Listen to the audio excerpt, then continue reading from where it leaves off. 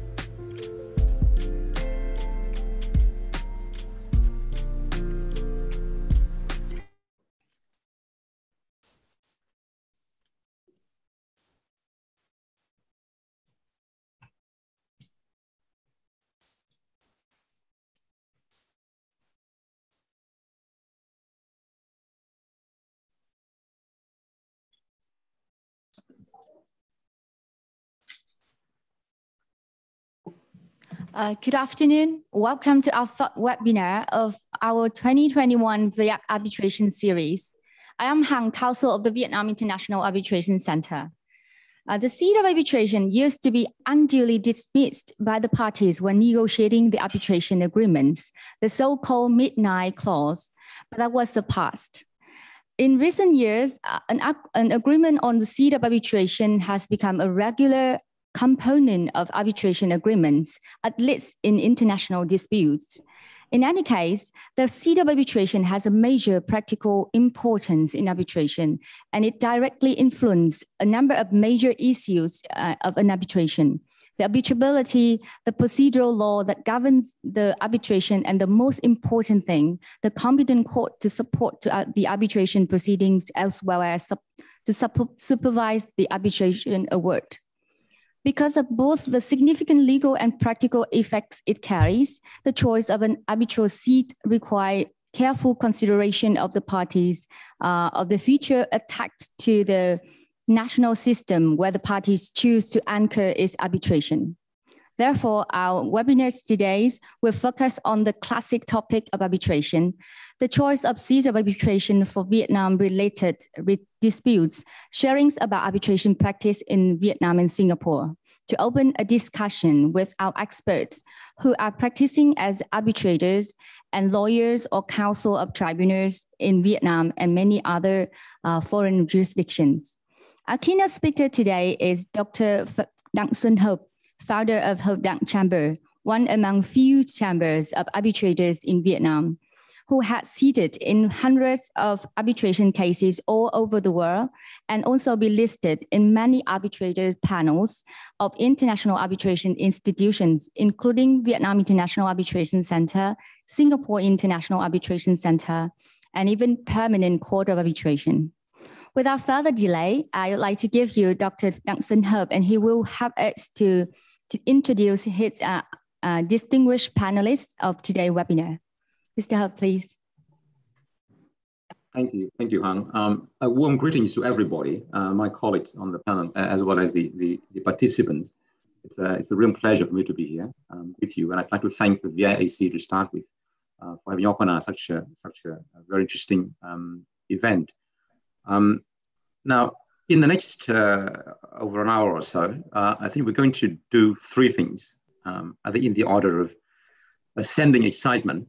The least exciting part will be me giving a general introduction on the concept of the seat of arbitration, which may be somewhat rather basic or theoretical, but I wanted to lay the ground for the discussion that will ensue.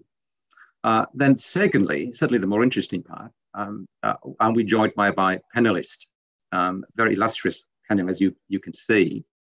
And I'd like to, I think, for the moment, just introduce them, so we'll get it now. It's very hard, really, for me to introduce them because they're all very experienced and knowledgeable. So I can sort of spend 2 hours here and still haven't finished the introduction, but let me just go through it as briefly as I can. The first one is Mr. Edmund Kronenburg. He's a very well-known name in the arbitration circle, not only in Singapore, where he's based, but in lots of other places in the region and the world.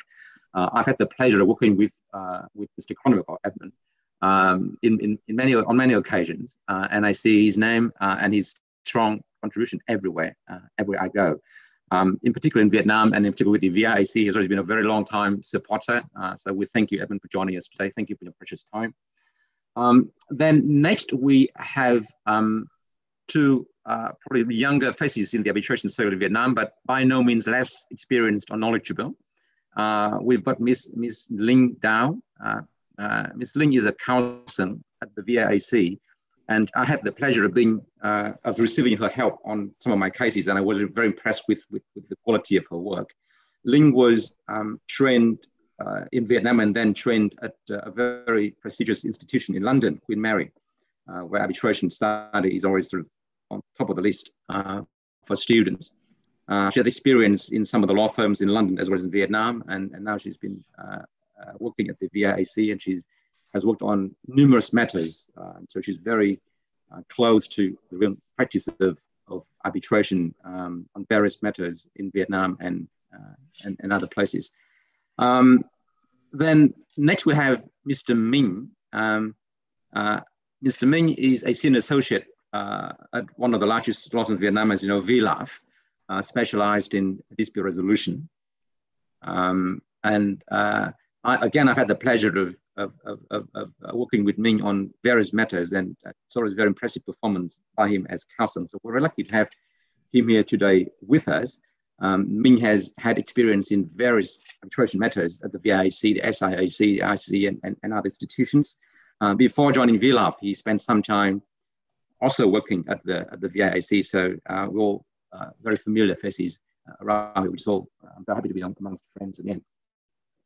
So I'm sorry I couldn't do you justice, my dear panelists, but I think hopefully you'll forgive me for being so brief in the intro. But let's move on with the next part of the proceeding. So I will now, as I said, I will start with the first part, and I did warn you, it is the least exciting part, a bit of intro on the concept of the seat of arbitration.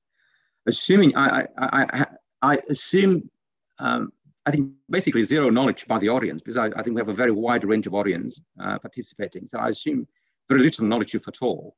So please, I beg for your patience if some of these turn out to be very tedious. But let's just go through it. So let me share my screen. I'll be speaking for the next, I think 15 or so minutes, hopefully not that long. So hopefully you've seen my screen there. Choosing the seat of arbitration, which is the topic of today's seminar. I think the topic itself highlights the level of sophistication that the arbitration system in Vietnam has got to. 20 years ago, when I first joined the arbitration circle in Vietnam, we didn't have this discussion. We didn't even know what a seat was, I think. Oh, I didn't know it at that time, 20 years ago. Looking back, I think we've come a very long way in terms of the level of sophistication of the system in Vietnam. So something we can be proud of. And I'm sure all of us have made a contribution to that one way or another. So I thought it was this when I first, first of the what? Oh, this is the seat, just the seat. What's the bit about the seat? So today we'll be discussing the concept of the seat of arbitration, not just a wooden seat, the normal seat that you sit on every day, and contrast that with some other terminology like the place, the venue, and to avoid confusion. And then we'll talk about at a more practical level the factors that the party should consider when they choose the seat.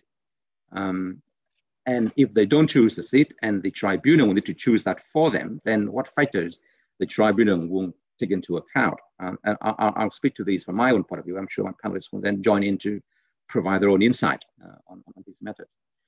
And sorry, before I forget, after the second part, the most interesting part will be the Q&A session, whereby we'll be receiving questions from all of you, and you'll have the chance to debate and engage with our panelists. So please get your questions ready and send them through one way or another, through the chat box or the Q&A box. I'm sure you know what to do. Now, just to set the context, I think the title of the seminar was Choice of the Seat of Arbitration for Foreign Related or Foreign Element Transactions, something like that. So you need often you need a transaction between two parties from two different countries for this issue to come into play. I mean, it can come into play in a domestic setting as well, but I mean, practically speaking, usually it is more prominent in the context of a international cross-border transaction like this. So where you've got two parties enter into a contract, one from Vietnam, one from France, and they come to discuss the arbitration agreement, and they'll have the choice whether Vietnam is the seat because the food is nice and Ha Long Bay is nice, or France is better because shopping in France is also not bad, Champs-Élysées and all that, or Singapore, third neutral country and easy to, just 3 hours away, or not stating at all. So we've got various choices, and what do we do with these things? As I was saying, in my view at least, I mean, there are exceptions, of course, but this issue is not particularly relevant for this to be between domestic parties only. Could be, it could get more complex, but for the moment, I just put that out. And the only caveat I like to make to that is that even in Vietnam, one needs to be aware that sometimes the choice of the city is important because it determines the court of relevant jurisdiction. Anyway, just a side note. Let's not get sidetracked for the moment. Right. So let's go back to the context. So the French party and the Vietnamese party negotiate the contract later to the night, and we come to the midnight clause, as Ms. Hang called it at the beginning. And they come to discuss the arbitration clause and assume, for example, they take up the modern clause from the VAS website. They like the VAS or any other institution. And they copy this clause into the contract. Then, having done that, if you look at the website of the VAS, it'll say the parties are recommended to also specify the seat is somewhere. Sometimes when you get too tired, you forget these notes, you just copy the clause in and you move on. And don't hurry, is my first tip. Look carefully. There are some fine print at the end of the modern clause by the VAS. You should put in the seat, you should put in the language, you should put in the governing law of the contract, and things like that. And if you don't do any of these things, it could lead to a lot of trouble in the future. Okay, so today is not the event to talk about the language or the governing law of the contract. But we'll talk about the first item, which is the seat. What is this? If you don't specify the seat in the arbitration clause, in my view, you'll be driving blindfolded, which is not a very nice thing to do. And I will tell you why in a minute. And if there is a dispute, you'll be facing a lot of uncertainties and difficulties. And why is that? Right, what is this? This is a fish tank. You'll see some fish swimming happily in the fish tank. And the seat is the tank and the arbitration agreement is the fish. The arbitration agreement doesn't live unless you put the agreement in a legal system. The fish is dead. Well, could be dead, I think, technically correct, if you don't put the fish in a fish tank, right? So the arbitration agreement is only meaningful if you put that into a legal system. Otherwise, it's got no meaning. It's just words sitting out there in the moon or Mars or whatever. But you need to put in a system. So that's the concept of basically the seat. Right? And that system will breathe life into the clause. That system will support the clause and make it work. So it's very important for you to base the arbitration agreement on a legal system, which is what we're talking about. So it's like a fish in a fish tank. Sorry about the boring example and the tedious picture, but that's all I could find at the last minute. Now, so the parties could choose the seat themselves, the fish tanks, and you've got basically how many legal systems in the world? I don't know, 300, whatever, 500, anything, right? You've got the laws of Vietnam, Singapore, France, what have you, and you can shop around, you can choose any fish tank to put the fish in. And the way to do that is just say in the agreement, the seat of arbitration is Singapore, Vietnam, or whatever you like. And once you've done that, you've done one of the most important jobs of your life in the contract. Because if you don't do that, you'll be driving, on your client's will, be driving blindfolded. Less ideally, sometimes the parties choose it, but inadvertently or indirectly through the choice of the arbitration rules of an institution. sorry, I couldn't find an apt example for the moment, but I managed to find an old version of the SIAC rules. This is the old version, which said that if the parties don't agree, then the seat is presumed to be Singapore, unless there are other circumstances pointing the other way.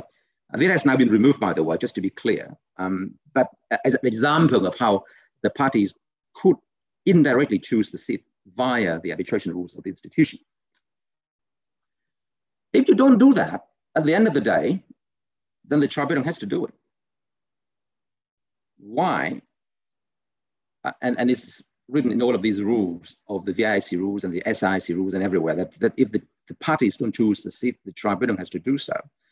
And I remember when I was doing my training course in Singapore in arbitration and my award drafting course, and Professor Lawrence Boo kept telling me all the time that you won't fail if you don't specify the seat in the award. If you don't do so, it's so meaningless.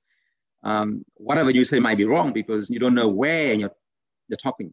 And something might be correct in Korea, and might be wrong in Vietnam or India or wherever. So it's very important you specify the seat. Where are we at the moment? So the fundamental importance of the seat is that it defines the nationality of the arbitration, where it belongs legally. So the passport, the nationality that the arbitration carries is determined by the seat. And therefore, it determines the procedural law that governs arbitration. So this person, this element, this creature, this animal now has a nationality and is determined by the seat. And it's very important for one to have nationality. Where you are physically might be irrelevant. You know, you might be in Australia, you might be in Singapore, you might be in Vietnam, but you carry, a Vietnamese passport. That's the most important thing. Legally, you're a Vietnamese, wherever you are. It doesn't matter, you're on the moon or wherever. And secondly, it determines the local court that will supervise the arbitration proceeding. And importantly, it can set aside the award. So the seat, in turn, brings up two most important characters in the play, namely the procedural law for the arbitration and the court that supervises the proceeding. And these are fundamentally important because the outcome of an arbitration, which I'm going to be later, may hinge on one of these things. So the seat is the legal birthplace. We talked about this, right? Determining the nationality. But a bit of terminology, sometimes confusing, for people who've just started out, and students or people who are unfamiliar with the system. And sometimes also the place of arbitration as well. Sometimes you see the word venue of the hearing. Venue of the hearing is the physical place where the arbitration is being conducted. These days, most of it's on the internet, so it sort of becomes somewhat irrelevant. But before, Mr. Kronenburg and I will be sitting on the fifth floor of the VIC building, having an arbitration there as the venue, assisted by Ms. Ling as the counsel of the VIC, and probably having Mr. Ming as counsel before us. So the Hanoi is the venue of the hearing, but the arbitration itself might have the seat in Singapore or other country. So we might be working in the VIC's office, but in the shadow of French law or whatever law that the seat belongs to. So that's please don't get confused. That's very clear. Who can ever confused? Well, you'll be surprised, and we'll go into it in a minute. My tip here is this. So again, just my personal tip, and there's no way, don't take it as gospel or Bible, but to avoid confusion, I would always use seat of arbitration as the legal seat. I would not use the word place. It is used, but sometimes it may give rise to an argument. And if you've got a serious counsel like Mr. Kronenburg or Mr. Ming, they can somehow get you to spend 3 days and going through a lot of documents and explaining why it isn't what you think it is, for example. So I would always use the word seat when I refer to the legal birthplace of the arbitration. And I would use the venue for the hearing, not the place of hearing, venue of the hearing. So just stick to those two, avoid the word place. That's my view anyway. Others may disagree, but that's my view, just to be 100% clear. And if you really want to be clear, you can say legal seat and physical venue, put it beyond down 100%. 2 more words, but I may save you 3 days of arbitration in the future. Now you think, oh my God, that's so simple, Mr. Hop. Why are we talking about these things? We're wasting our time here on Friday afternoon talking about these meaningless terminology. Wow. In this case, the case between a company called P&ID and Nigeria, and it's $6.6 billion case. It's a serious case, right? It's a lot of money at stake here. And in the contract, the parties, when they wrote the arbitration agreement, they said two things. Number one, they said, if there is a dispute, then one party may serve the notice of arbitration under the rules of the Nigerian legislation on arbitration. That's the first thing they said. Ah, okay. Then they said, very critically, the venue of the arbitration. Not the venue of the hearing, not the seat of the arbitration, but they use the venue of the arbitration. How confusing would that be? What is this? What is this venue of the arbitration? And they went to a big court proceeding, a big arbitration, of course, and the claimant won. There was an award against the respondent Nigeria for $6.6 billion. And the Nigerian, as a state, challenged the award in the Nigerian court, claiming that the seat of the arbitration is in Nigeria because the first part of the clause refers to Nigerian legislation, the law. And they argue, as you and I have been saying, the venue only refers to the physical place. And it's got nothing to do with the legal effect of the seat. So Nigerian court decided to set aside the award. At the same time, the claimant went to English court. The English court said, that's not correct. We think venue of the arbitration refers to the seat. So there you go, right? Different courts take different views, and I will not go into the substance today as to who's right and who's wrong in my view. We don't have time for that. But the only point I'm trying to illustrate is please avoid these confusing terminology. Just say the seat of the arbitration or the venue of the hearing, but not the venue of the arbitration and then the seat of the hearing or something. You know, just all too confusing. So let's try and get that clear.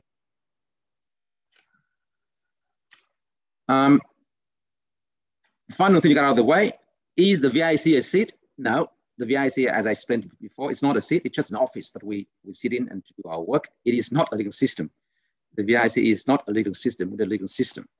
And therefore, after you've specified the VIC or the SIC or whatever as the institution, you still need to choose the seat. Please never forget, if you will fail the exam if you fail to specify the seat. The words of Professor Lawrence Boo always ring in my ear every time. Right, just to give you some practical examples of the importance of this choice. And it's to illustrate the point that I'm not just talking theories and remote possibilities. So if the seat is in Vietnam, for example, then as an arbitrator, we must make sure that the award is issued within 30 days from the hearing date, because that's the effect of Article 61, I think, of the arbitration law of Vietnam. Here in Singapore, there's no such time limit. We just have to do it as soon as possible, but there's no such 30-day time limit. So it's very important. It's very important from the tribunal's point, from everybody's point of view. If the seat is in Vietnam, then the award could be set aside by the Vietnamese court, obviously. If the tribunal relied on false evidence, in Singapore, there's no such a ground, for example. If the seat is in Vietnam, I think there's a lot of discussion on this, so I will not say with absolute certainty, but properly, the statutory limitation is 2 years. If the seat is Singapore, it may be longer, depending on the law that governs the contract and other things. But so these little differences could mean a lot in a dispute, and it could either mean winning or losing, actually. Right. So now trying to wrap it up. So given such importance of the seat, if you believe me, if you're convinced, I hope you are, but because I leave it to you, then when you discuss the contract, how do you choose the seat? What factors do parties look at? And again, it varies. I mean, it's very hard to say. It's like, what factors do you look when you get married? I mean, it's just, everybody's got their own choices, It's very hard to give a generic answer. But in my experience, nobody's going to take out the two laws and compare them word by word, say, oh, is Singapore law better or Vietnamese law better? That's not what they do. Basically, they take a more, in my view, at least in my experience, the parties take a more generic look at the system and say, which one do we trust the most in their own circumstances? Maybe sometimes based on neutrality. I'm from France, you're from Vietnam, let's choose Singapore. Easier, so no one can argue. about partiality. Quality, Singapore is a good country, for example. System is good, so we believe the court and system of Singapore based on the common law. Or Vietnam's come a long way. After 20 years, Vietnam's now got a very sophisticated system of law and the court and everything. It's all good. Whatever, right? It's a judgment call for the parties to make. The lawyers, we've got very sophisticated firms specializing in arbitration in Singapore, like Mr. Kronenburg's firm, for example. Therefore, we go to them for advice and for services. Do we have them in Vietnam? Or maybe we start at this in Vietnam as well, Mr. Minh and all that. So you can ask yourself this question and go through the list. What about arbitrators? Do we have the same ones in Vietnam and Singapore or another country? We go through them. And finally, if we choose this seat, is the award rendered in the seat enforceable under your convention, for example? So all of these you will go through the mind of the parties. And of course, these are the lawyers. A lot of the commercial parties not interested in these things, but the lawyer will go through these things and advise the client on what to choose, depending on the circumstances. There's no one size fits all. And different parties, different perspectives, as I was saying. Just one small note, that if the enforcement is in Vietnam, if you think the award is going to be enforced in Vietnam, then having a Vietnam-seated arbitration may help you or won't help you avoid the recognition process for an arbitral award. So a lot easier. But again, sometimes, oh no, I want to enforce this award, in Singapore because my counterparty is Singaporean. And so maybe in that situation, it's better for the Vietnamese party to choose Singapore to see. So it all depends. Right? So I've set out some of the pros and cons. I mean, there's nothing new here. If you choose the foreign seat, sometimes you look at the quality of the legal system, quality of the award. But again, you've got the inconvenience. You go to France, and oh my God, these days you don't have to go anymore. There's a different issue. Cost, lack of familiarity with the legal system. You need to engage foreign lawyers. These things are changing, by the way, right? I was saying yesterday in a different conference that there's now a revolution changing all of these things at the moment, but we'll not go to that today. So you might be saying, oh my God, Mr. Hop's been talking for about 20 minutes now. But what's the bottom line? Is Vietnam better or Singapore better? Just give me one answer. So I need to go home on Friday. Just tell me in one sentence, is Vietnam better or Singapore better? And sadly, I can't tell you that. If you're a lawyer, you know exactly why. Lawyer will never give you an absolute answer on anything. It's impossible to give you a generic answer, one size fits all. It all depends on the contract, the party's perception, and the relevant situation of the case. I just want to tell you one short story before we finish up soon, quickly, is that when I first started my career as an arbitrator I can't remember, many years ago now, I had a small case, but the Vietnamese party was suing a Singaporean party, I remember. And based on a contract, and it was clear to me as an arbitrator that the Vietnamese party should win. It's very simple. So I gave the award for the Vietnamese party. However, the contract was signed by a deputy representative of the Singaporean party, not the official representative. There's a distinction in Vietnamese law. So the Singapore party then challenged my award in the Vietnamese court, and they set it aside on the basis that the contract was not valid. It was not signed by the big boss, only by a small boss. So, to me, that was most unfortunate, because if that award had been rendered in Singapore, I'm sure it would have been enforced easily. They would have got the money very, very quickly. So having a seat in Vietnam in that situation sort of backfires against the Vietnamese party. But anyway, that's just neither here nor there. I just wanted to tell you a story about that, to share with you that different situations call for different choices. What about if the parties do not choose? Then the tribunal will have to choose it for them, because it's only when they choose, then they can start working. If we don't have the seat, we cannot start working. We don't know where we are, like driving blindfolded, as I told you at the start. So we often start with the rules, and the rules may be different. VIC rule is different, SIC rule is different, ICC rule is different. At the VIC, we need to choose the seat as we consider appropriate, for example. At the SIC, the tribunal need to have regard to all of the circumstances of the case. And what are these things? I mean, again, my colleagues on the panel will give you more of the insight. But as for me, I often look at, number one, the proximity between the potential seat and the transaction. So if the transactions between Singapore party and the Vietnamese party, I wouldn't go to France or somewhere too far away because it's just not relevant. Quality and efficiency of the process. I wouldn't go to a country where the system is so questionable that the award might be challenged. Enforceability, neutrality is an important part too, and other relevant consideration of the case. And often, practically, if you give me a real case, the moment we sit down, it's pretty clear, actually. I mean, I haven't had a case where I had to think too much, really. You sort of come up with the choice pretty quickly. So I've now come to the end of my presentation. So thank you for your patience and congratulate you on bearing with me, the most tedious part of the presentation of the seminar. But I just wanted to emphasize once more that amongst these 4 important elements of an arbitration clause, the seat goes to the heart of the award. It determines the nationality of the award. And therefore, the enforceability of the award might depend on the seat, and therefore it needs to be chosen carefully. So I will now leave it there, and I will stop the screen share to now start the second part of the discussion of the seminar, which is the discussion with our panelists. I would now go and ask each of the panelists on whether they have any experience or insight or comments on any of the matters that I've talked about in the presentation, or any other matters on this issue.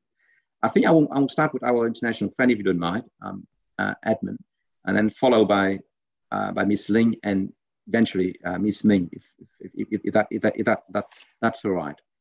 So can we start with Edmund? Can I give the floor to you for you to share with the audience any insight that you might have on any of the issues that I've just discussed? Thank you, and over to you. I hope. Can you hear me? Yes. I want to thank you for having me here and allowing me to share my views, and I thank VIAC as well. Let me just talk about the importance of a seat. And this is something that goes back to what Hop, you were saying. If you get the seat wrong, the whole award may be set aside.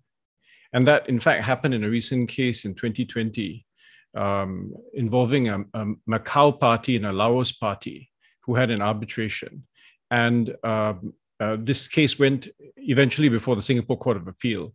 And the Singapore Court of Appeal decided that the tribunal applied the wrong seat. And as a result of that, the award was set aside. It was as if the whole arbitration hadn't taken place, the award wasn't rendered. So the seat is really that fundamental. And I just would like to underscore what you had, Hop, you had explained earlier. An arbitration agreement is only one hand, if you like, in an arbitration. You need 2 hands to clap. And you have the arbitration agreement, but without the law that gives force to the arbitration agreement is nothing.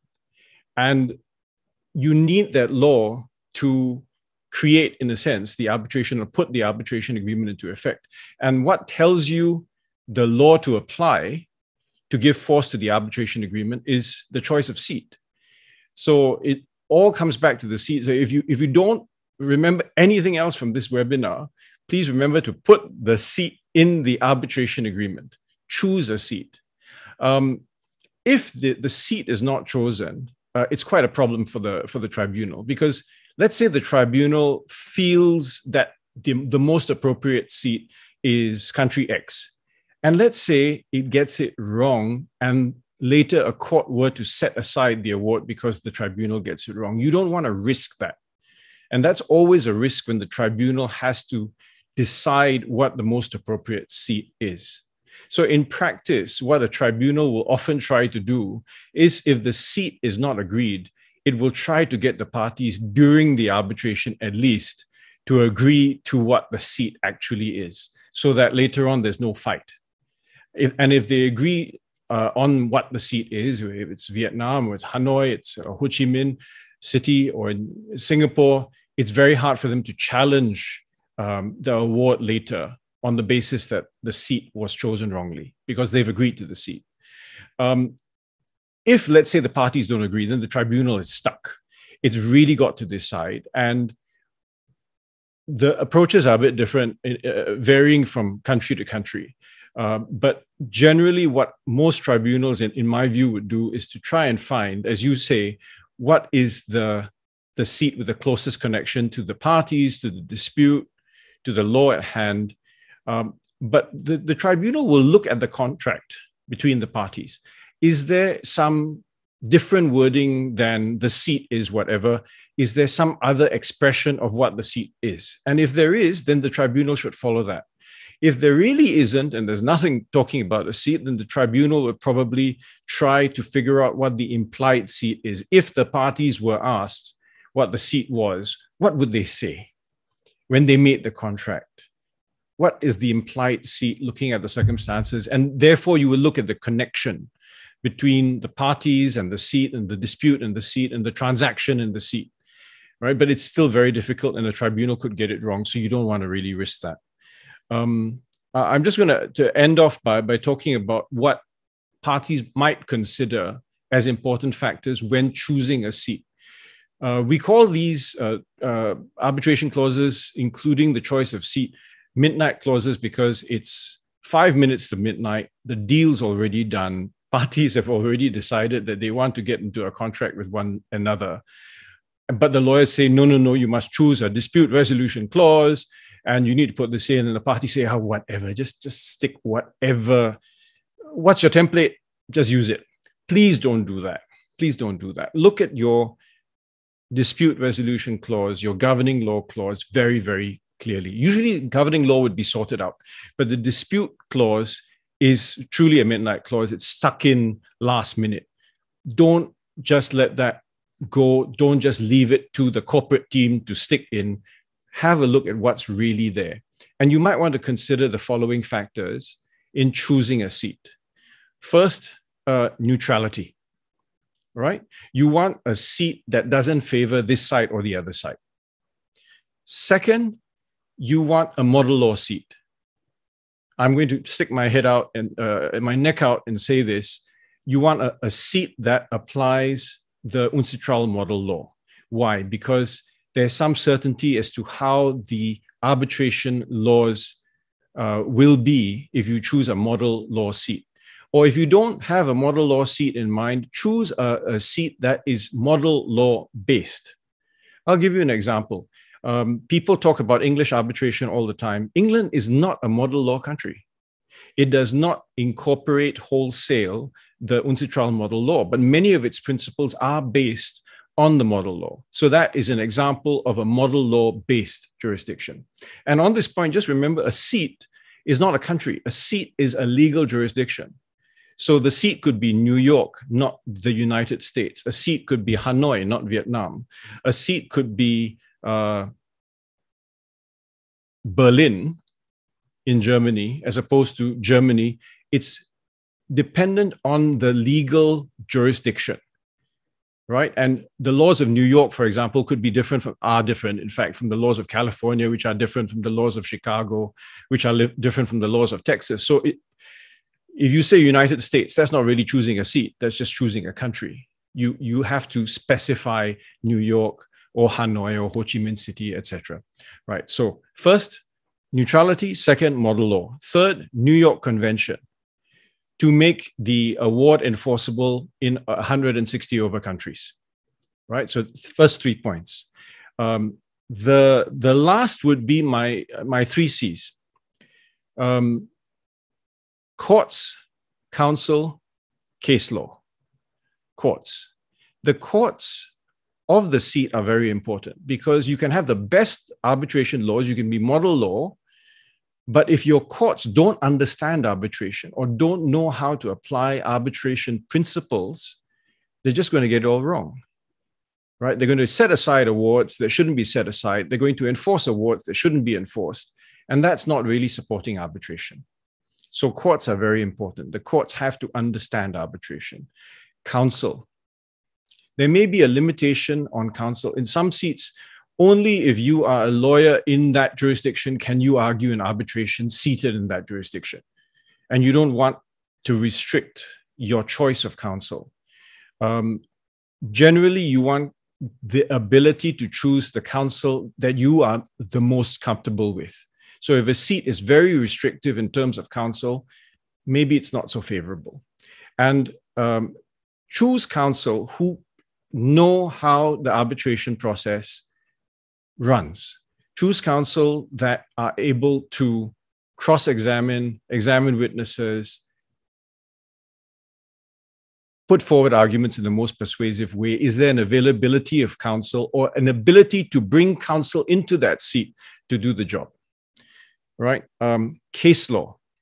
In a civil law country, you don't have case law, but case law exists in common law countries, and case law is actually very, very important because it gives certainty as to how the courts will decide. The courts do not look at the case afresh again and again and again. They decide based on existing case law and precedents. And I'm just going to add on one last point, adaptability. And that's very important in our COVID-19 world. So if we didn't have COVID-19, I wouldn't have mentioned this, but adaptability is prime, because if your seat is not adaptive and doesn't, for example, allow video hearings or meetings, procedural meetings to take place, let's say by telephone, and insists on everything being physical in a pandemic world, that's going to be really difficult, right? So adaptability of the seat is today a very important feature. So those are just some of the things I would ask you to think about. Thank you. Thank you, Edmund. That was certainly most valuable, and I've learned quite a bit myself as well. There are a lot of issues that one needs to bear in mind there, and I think, again, I stress that at this level of sophistication for our profession in Vietnam, we really need to think about this very seriously. It's not just a throwaway line at midnight and say, oh, let's just put it in Singapore night, let's just do it. Well, yes, it was nice, but maybe in this particular case, we want something else. So it's really a thoroughly thought through choice. There are a lot of factors at play here. Thank you, Edmund. It was most helpful. Yes, now can we turn to Ms. Linh to give us some insight from her perspective as counsel from the VAC on some of experience on this issue. Linh, can I give the floor to you? Thank you very much. Yes, thank you very much. I'd like to convey my special thanks to Dr. Hop for your presentation, and very insightful, and also for the notes from Mr. Kronenburg earlier. I must say that I highly agree with all of the points that you both have just made in your presentation and your comments. I would like to make some notes based on my personal experience and practical notes based on my experience as serving as counsel supporting tribunals at VAS arbitration. The first thing I'd like to mention is the neutrality that you both mentioned in your presentation. Of course, everyone knows the importance of the neutrality of the seat. However, apart from this, the party's familiarity to the chosen seat, as well as its respective legal system, should also be taken into account very seriously. Because, for example, if both parties are from common law jurisdiction, and they would like to choose a very neutral seat of arbitrations, but it is a civil law jurisdiction, for example, then they are both not familiar with the legal system, then that may be later become a disadvantage for them to in the participation in the arbitration. To take, for example, I once had a case where the parties were from Vietnam and France. So they're both from civil law jurisdictions. However, they chose a very neutral seat of arbitration, which was London, a common law jurisdiction. And then when it comes to arbitration, both parties actually stuck right at the beginning stage of constitution of arbitration of the arbitral tribunal because of all the differences, and they are not familiar with all the provisions, mandatory provisions of the legal system in UK. So later, because of all those difficulties, as soon as they both parties realized that none of them can benefit from the neutrality of the chosen seat and the legal system, they switch their original agreement from London to Hanoi, Vietnam, and then so in that way they can both benefit from the actual seat of arbitration and the associated legal system. So that is the first point I'd like to make. The second point, also of very particular importance, is the enforceability that you both mentioned. So if it is it is not only the enforcement route through the New York Convention, but also the particular procedures for recognition and enforcement in a particular country. Let's say, for example, if the seat of Vietnam, the seat of arbitration is determined as Vietnam, then the award is considered domestic award, then it may be enforced directly at by the enforcement authority of Vietnam without going through any court proceedings, as opposed to some other jurisdiction where they require even short court proceeding before the domestic award can be enforced. So if possible, if you can predict the place where the enforcement might be sought, then the seat of arbitration is very important in terms of determining the route of direct or indirect enforcement of the arbitral award. Another point that I'd like to make is the potential conflict between the law of the seat and the institutional rules.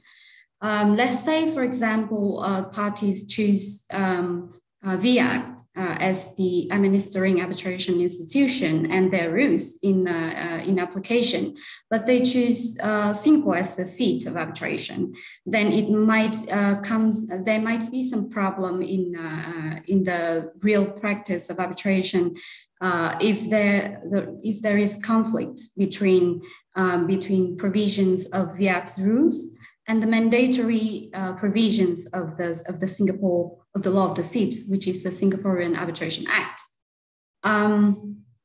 The next point is to consider is the associated expenses that the parties might experience during the course of the arbitral proceedings. These include legal costs, travel and accommodation expenses, and some other costs associated with the legal services that the parties may seek. So, for example, it comes to the quality of the legal system and also the quality of the legal profession, the arbitration professions, and ancillary services that Dr. Hop mentioned earlier. So the higher the quality of the legal profession and the arbitration profession is, the higher expenses that the parties may have experienced during the course of the arbitration. So that is two sides of the coin that parties should carefully consider during making their choice of seat of arbitration. The last but not least point that I would like to raise is the support from the local court of the seat, especially when it comes to the application of interim measure. Now, I'd like to emphasize that the court of the seat not only plays an important role in recognition and enforcement of the arbitral award, but also there's support during the course of the arbitration proceedings, especially when it comes to the application of interim measure. Now, everyone knows that interim measure needs to be applied as soon as possible, because it needs to be done quickly. But if it is not, if the interim measure is not sought in at the local court of the seat, then that procedure might be delayed and the party cannot benefit from that. So that's all from my point.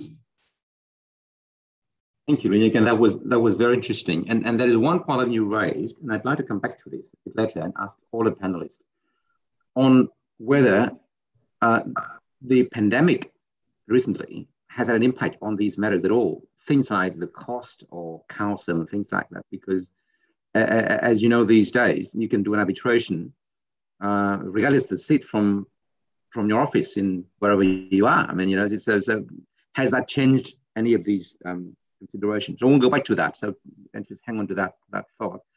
For the moment, can I turn to Mr. Minh to hear your views on all of these things and experience from the perspective of the Council's experience in these matters in Vietnam.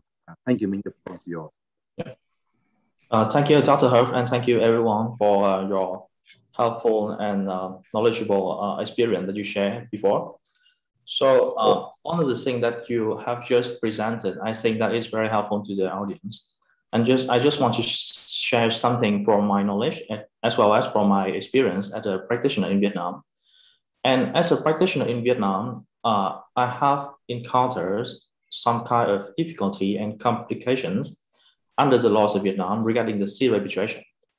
This is because when you look at the most important thing, the definition of sea arbitration under the laws of Vietnam, it actually may create some confusion. Because when you look at the definition under the laws of commercial arbitration in Vietnam, and it say that it's not called the sea arbitration or place arbitration. So it used a Vietnamese term being equal to the dispute resolution location. So dispute resolution location is where the arbitral tribunal conducts the dispute resolution. So it creates an impression that the sea arbitration is the physical location or venue of the arbitration and not the legal system that we are discussing about. And in Vietnam, the sea arbitration and the venue of the hearing, as Dr. Hop and others have shared, are usually mistaken with each other, and that may affect the arbitration process. Because I have just looked at the judgment of Vietnamese court recently in 2020, and in this case, under the contract, the parties agree that the place of arbitration is Haiphong City. And when the tribunal summoned the parties to the first hearing, the venue of the hearing was the headquarters of VAS in Hanoi. And the court of Haiphong, when they received the request for setting aside the award, they determined that by summoning the parties to a hearing in Hanoi, the tribunal did not comply with the agreement of the parties on the place of arbitration, and therefore violated the law on commercial arbitration as well as the VAS rules. But luckily, because the tribunal, for some reasons, they postponed the hearing in Hanoi before, and then they reorganized another hearing in Haiphong. So the court of Haiphong stated that the violation of the tribunal was remedied, and therefore this was not a ground to set aside the arbitral award. But actually, if you look at the judgment recently in 2020, you can see that even the Vietnamese court, sometimes they are confused between the place or the seat arbitration and the venue of the hearing. And that's the reason why, as many people say, the place of the sea arbitration should be clearly defined between the parties. And I think that not only the practitioner, but also the court should get acquainted to the kind of common and international practice of this issue. And that's the first point. The second point, when you talk about the meanings or the function of the sea arbitration, and I agree that the two main concepts and two main important meanings of the sea arbitration is, first is the procedural laws that governs arbitration proceedings. And second one is about the local court that has a jurisdiction in some aspect related to the arbitration proceedings, such as the decision on jurisdiction or the request to set aside an arbitral award. But under the Vietnamese law, the first function regarding the procedural law is unclear, because you will not find any provision, especially saying that the procedural laws of an arbitration case shall be the law of the sea arbitration. And that's the first difficulty that the parties may have under the Vietnamese law. And about the second function regarding the jurisdiction of the local courts of Vietnam, it's a little bit different from the international practice, because when determining the jurisdiction of the court, the Vietnamese law rely on two different terms. The first one is where the tribunal settled the dispute. And the second one is where the tribunal issued the decision or renders the award. So the court where the tribunal settles the dispute shall have the power to handle requests for some requests like the replacement of ad hoc arbitrators. And I think that this is not popular. But the court where the tribunal issued the decision on jurisdiction or renders the arbitral award shall have the power to handle challenge of the parties regarding the tribunal jurisdiction, or to handle the request to set aside an arbitral award. So you can see the difference here. So it's not always like the civil arbitration, or it's not always like that the tribunal will say this award is made in the civil arbitration. There's no kind of expert rule like that. So if, for example, the civil arbitration is Vietnam, but the tribunal, for some reason, because the constitution of the tribunal is foreign arbitrators, and then they meet kind of a word online, they did not meet each other, and then they say that this award is, for example, made in Singapore, and that would be a nightmare. And that's the second thing under the laws of Vietnam that I think that is may be difficult for a foreign practitioner to understand, but that's what happened in Vietnam. And about the last thing I want to discuss with you is about the factors that need to be considered when you choose the C arbitration.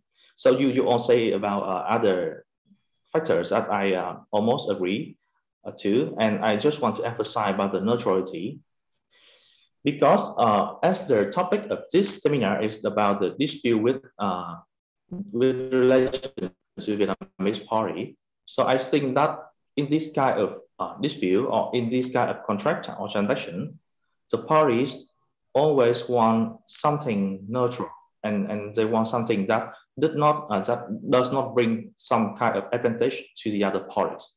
So, for example, in case the contract is between Vietnamese party and the French parties, like Dr. Hop said before, then the party may not like to have a sea arbitration to be France or to be in Vietnam, but they want something neutral like Singapore.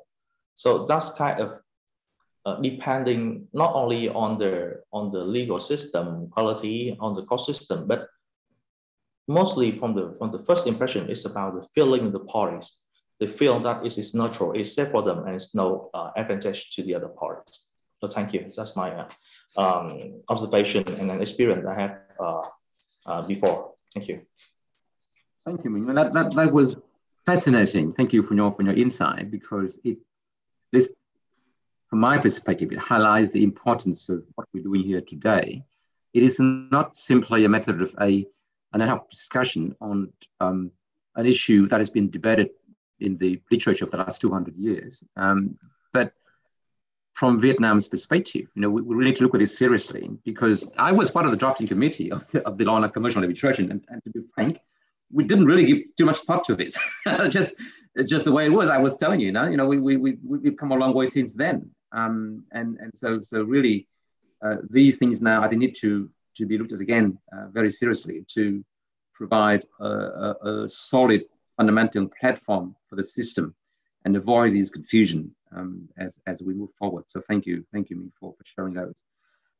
So let's now go back to our panelists, and maybe I'll start with you, Edmund, to see whether you have any comment on any of the things that Linh or Minh have been saying, and also in relation to my part, which I asked earlier, is whether any of the factors that you mentioned have been affected by the pandemic at all, given that these days, for example, the issue of counsel, you can have good counsel from when you don't have to go to Singapore to engage Singapore in counsel, and you can do it from anywhere. So in a way, I think, even where I've got a Vietnam seated arbitration, but I really wanted your services because this is a very important matter, a lot of money at stake, and I wanted to engage in your firm, for example. Nothing stops me from from engaging you on a Zoom call like this, and you can represent the client from wherever you are. So the fact that it is Vietnam City doesn't prevent the parties from choosing counsel overseas. So is it changing at all in relation to these things? Edmund, can I hand it over to you? Thank you. Thanks, Hop. I think it is actually. I'm just going to tell you about an actual arbitration that I was involved in as counsel. And it was not a VAS arbitration or SIAC arbitration. It was an ICC arbitration, but it was seated in Vietnam. And the arbitrator who was appointed by the ICC was a French-speaking national, but she was based in Singapore. And we had all the hearings on Zoom. I was sitting in Singapore and arguing my case from Singapore. My good friend, Mr. Tony Nguyen, was on the other side, and he was not even in Vietnam. He was in London. He was stuck in London, and he was arguing his case from London with the time difference. So the time difference is something I'm going to come back to.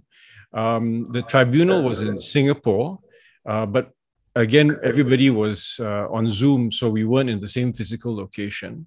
The witnesses, some of them were in Hanoi. Some of them were in England, but not London, outside of London. So nowadays, you can do this and you can literally choose which counsel you want to handle the case. But again, familiarity with the laws of the seat is very important, because the tribunal, to a large extent, relies on counsel to tell the tribunal whether there are any special laws governing the issuance of awards in certain seats. And Hop, you brought up an excellent example, which is in Vietnam, the award has to be rendered within 30 days of the final hearing. And this was something that had to be highlighted to the tribunal, because this tribunal was not trained in Vietnamese law, qualified in Vietnamese law. So the tribunal was grateful to hear that, okay, both parties are telling me, look, I have to issue the award within 30 days of the final hearing.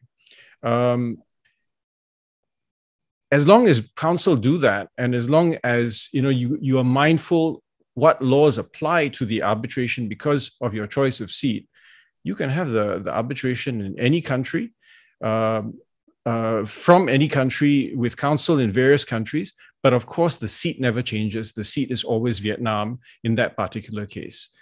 Counsel can be zooming in, parties can be zooming in, witnesses can be zooming in. The time difference is a problem. The time difference is challenging, which is why we had to start at 3 p.m. Singapore time, and we carried on until about midnight, 11 o'clock Singapore time. So it's challenging on the parties if it's not your usual time zone, because by 8 o'clock you may be tired, or your witnesses may be tired, or I think Tony was dialing in at 6 a.m. London time, or something like this, or maybe a very early on some days, and so it was challenging for him. So the time difference does make a difference.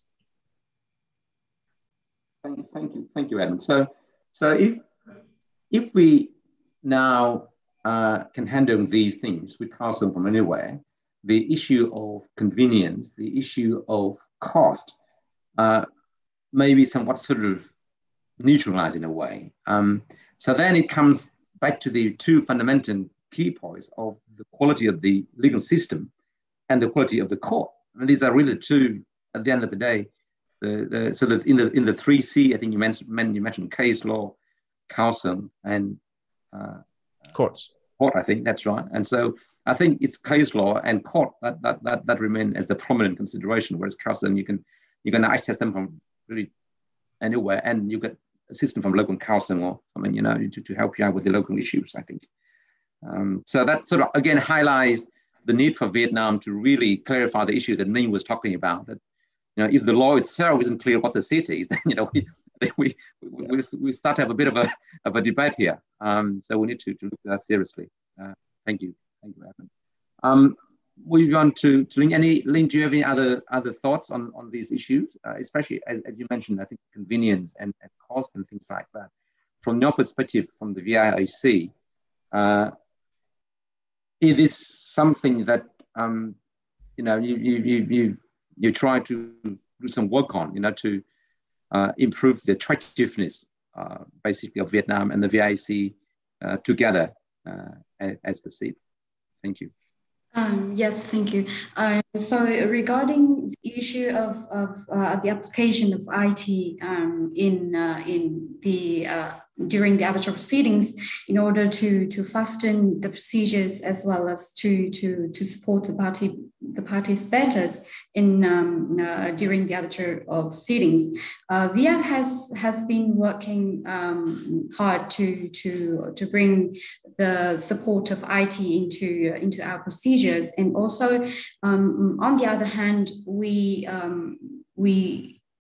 have some activities to encourage and also to educate the parties of all the benefits of having, for example, virtual hearings and using all the supports from the electronic devices and the support from IT.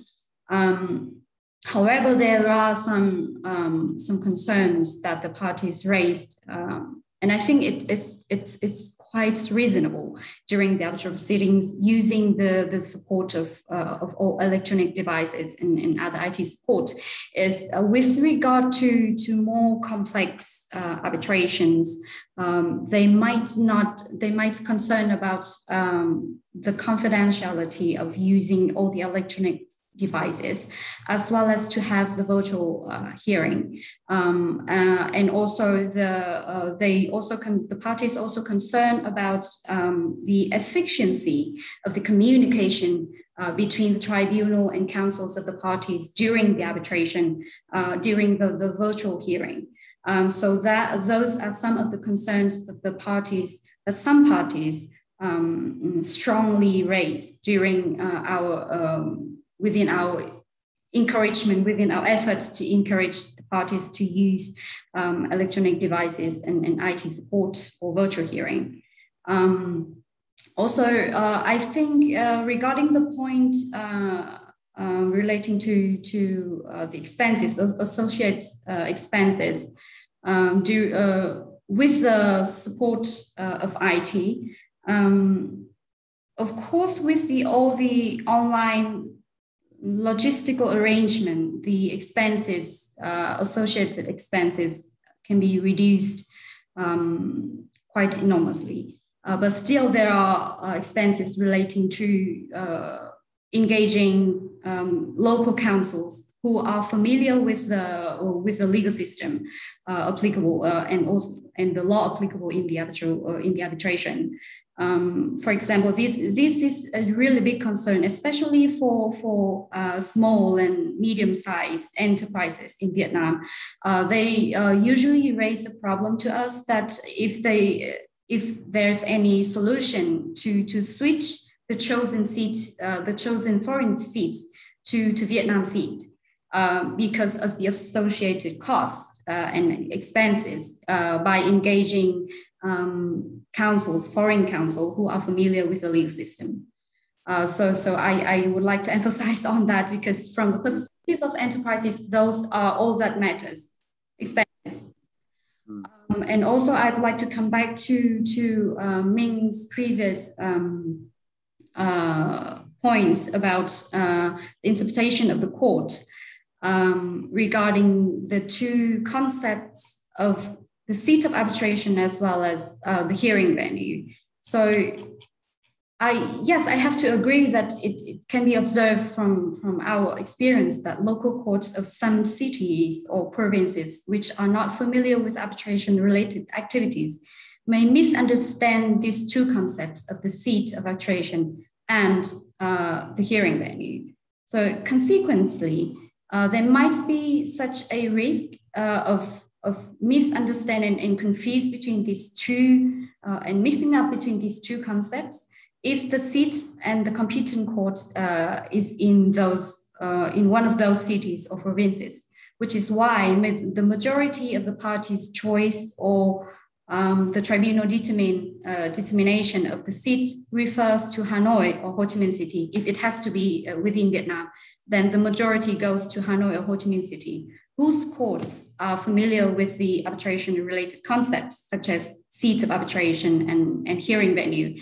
And with that comes into play the risk of the courts, the local courts, misunderstanding between two concepts, and which leads to the annulment, for example, of the arbitral awards reduces.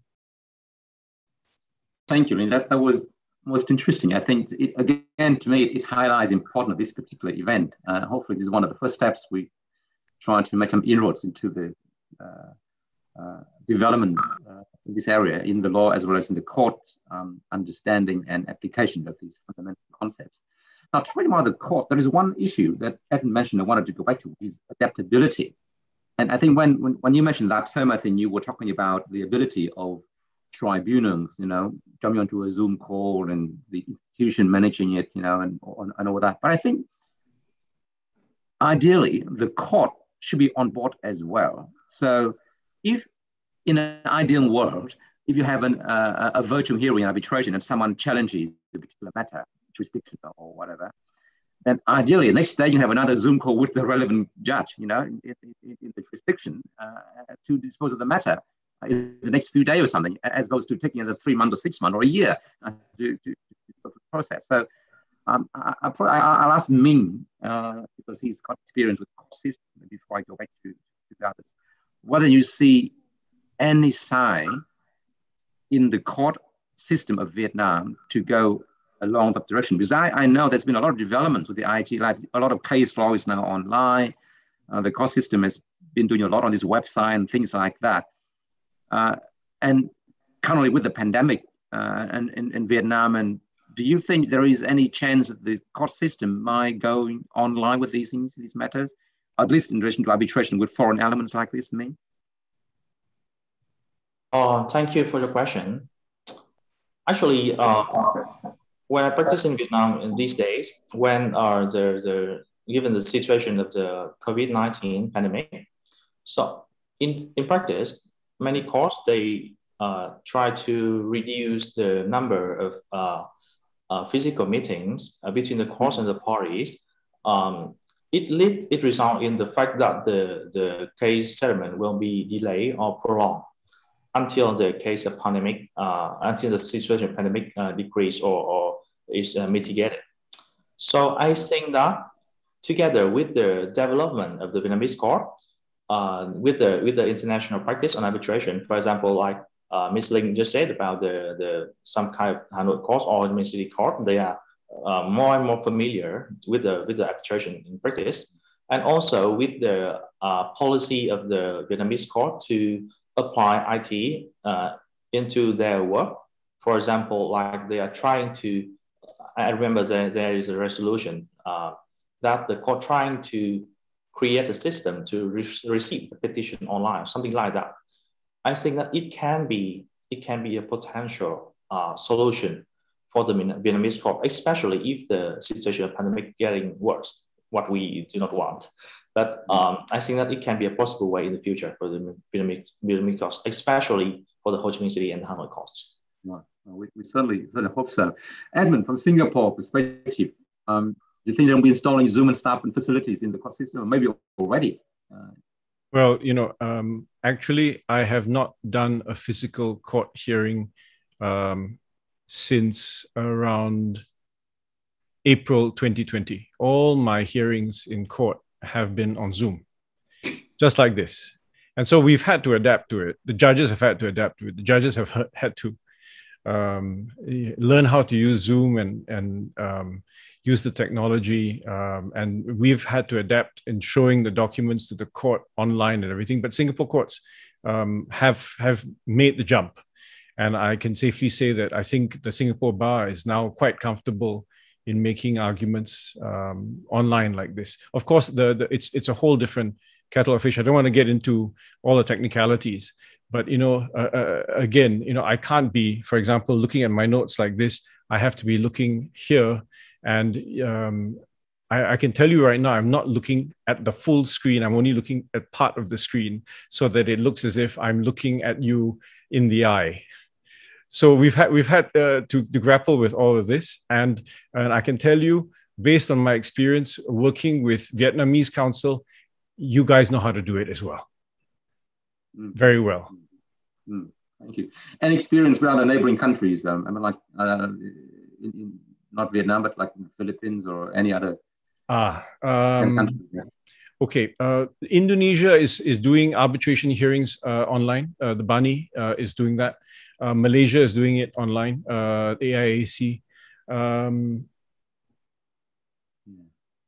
I think NCAC in Cambodia is allowing it.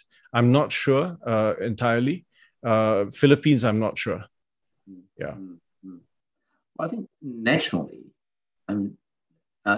I don't have to be a nationalist to say this, but naturally every country wants to promote itself as the seat of arbitration for various reasons. And I think in this day and age, we need to take a fresh look at this matter, and Vietnam's going to decide for itself what it wants to do in relation to make a head start, to make a leap forward, because certainly other countries are really moving on in many ways, and it will be very hard to persuade a foreign party to accept Vietnam as a seat, for example, if they say that, look, can you do a hearing online? Can you see the court online? Can you do all of these things? And, it's very hard to answer these questions. I think we need to take on these things just logistically. But I think we can do it, Edmund. As you said, the local council have no issues in jumping onto Zoom. We're doing these things now. I mean, there's no difficulties at all.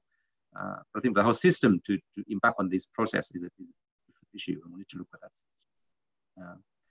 Thank you. Now, that's been a lot of invaluable insight.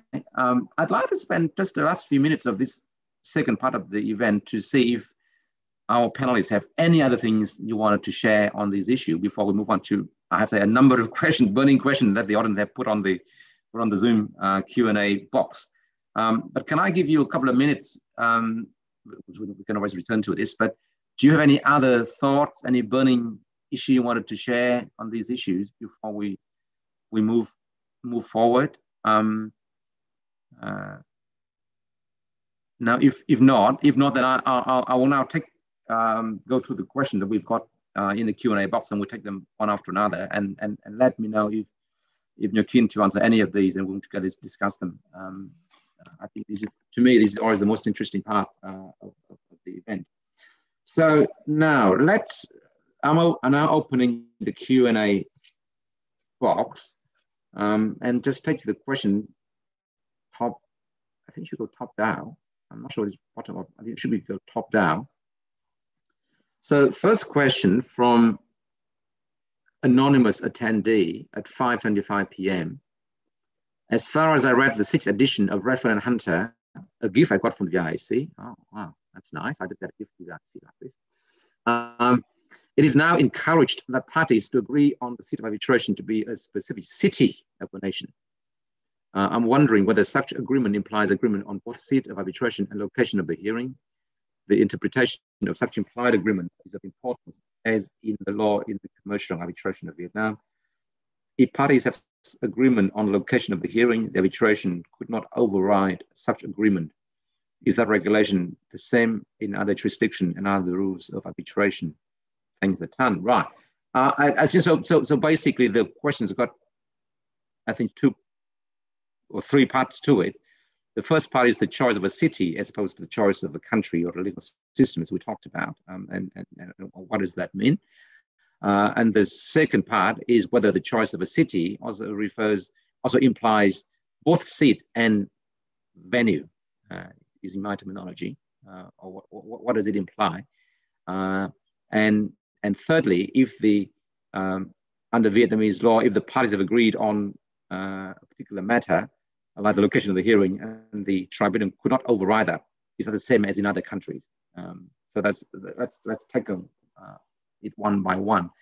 Choice of a city as opposed to choice of a country. As I was saying in my presentation, I think as far as Vietnam's concerned, you'd be nice to know in advance which court you want to go to.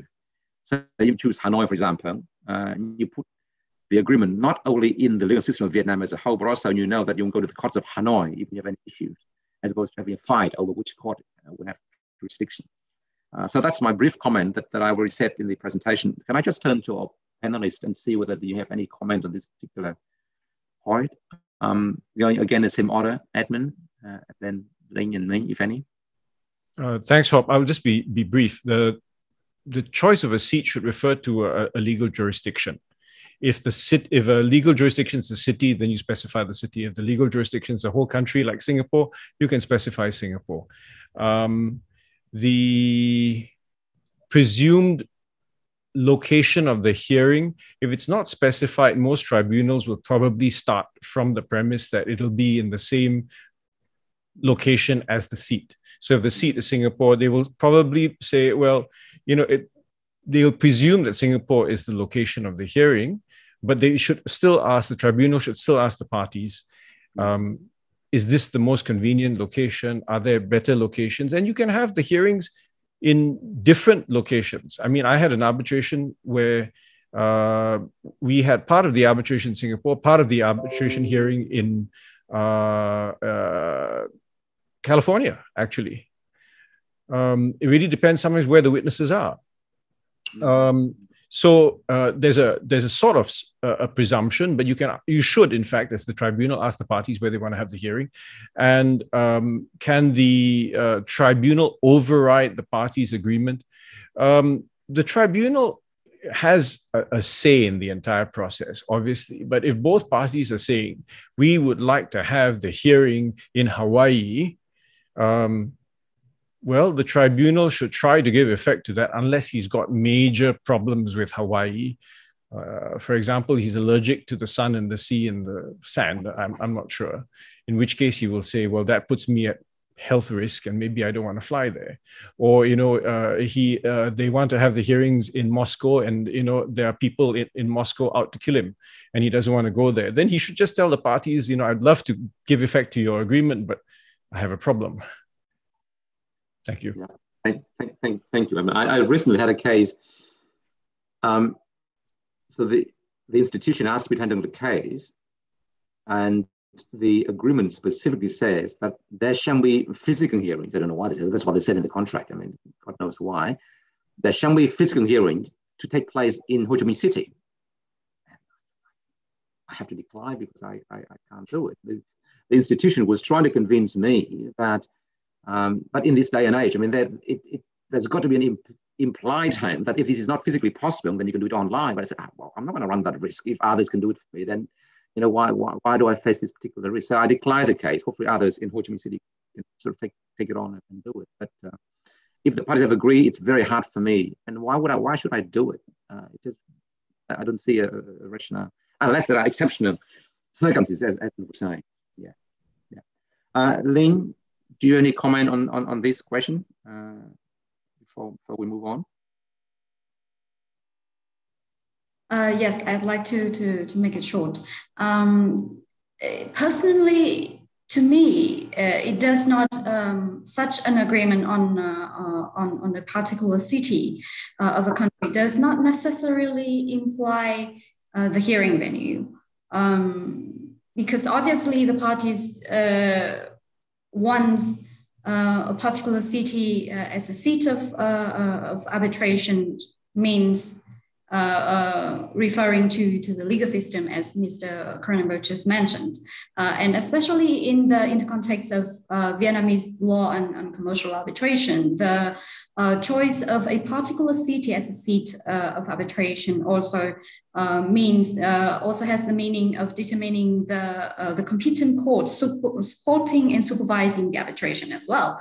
So I don't think it necessarily implies the hearing venue. However, I have to agree with Mr. Kronenburg that if the tribunal has the power to decide on the hearing venue, then they may take into account the party's choice of seat in order to make an appropriate decision on the hearing venue. Thank you. So let's Minh, do you have any comment on this particular question, or shall we move on with the next one?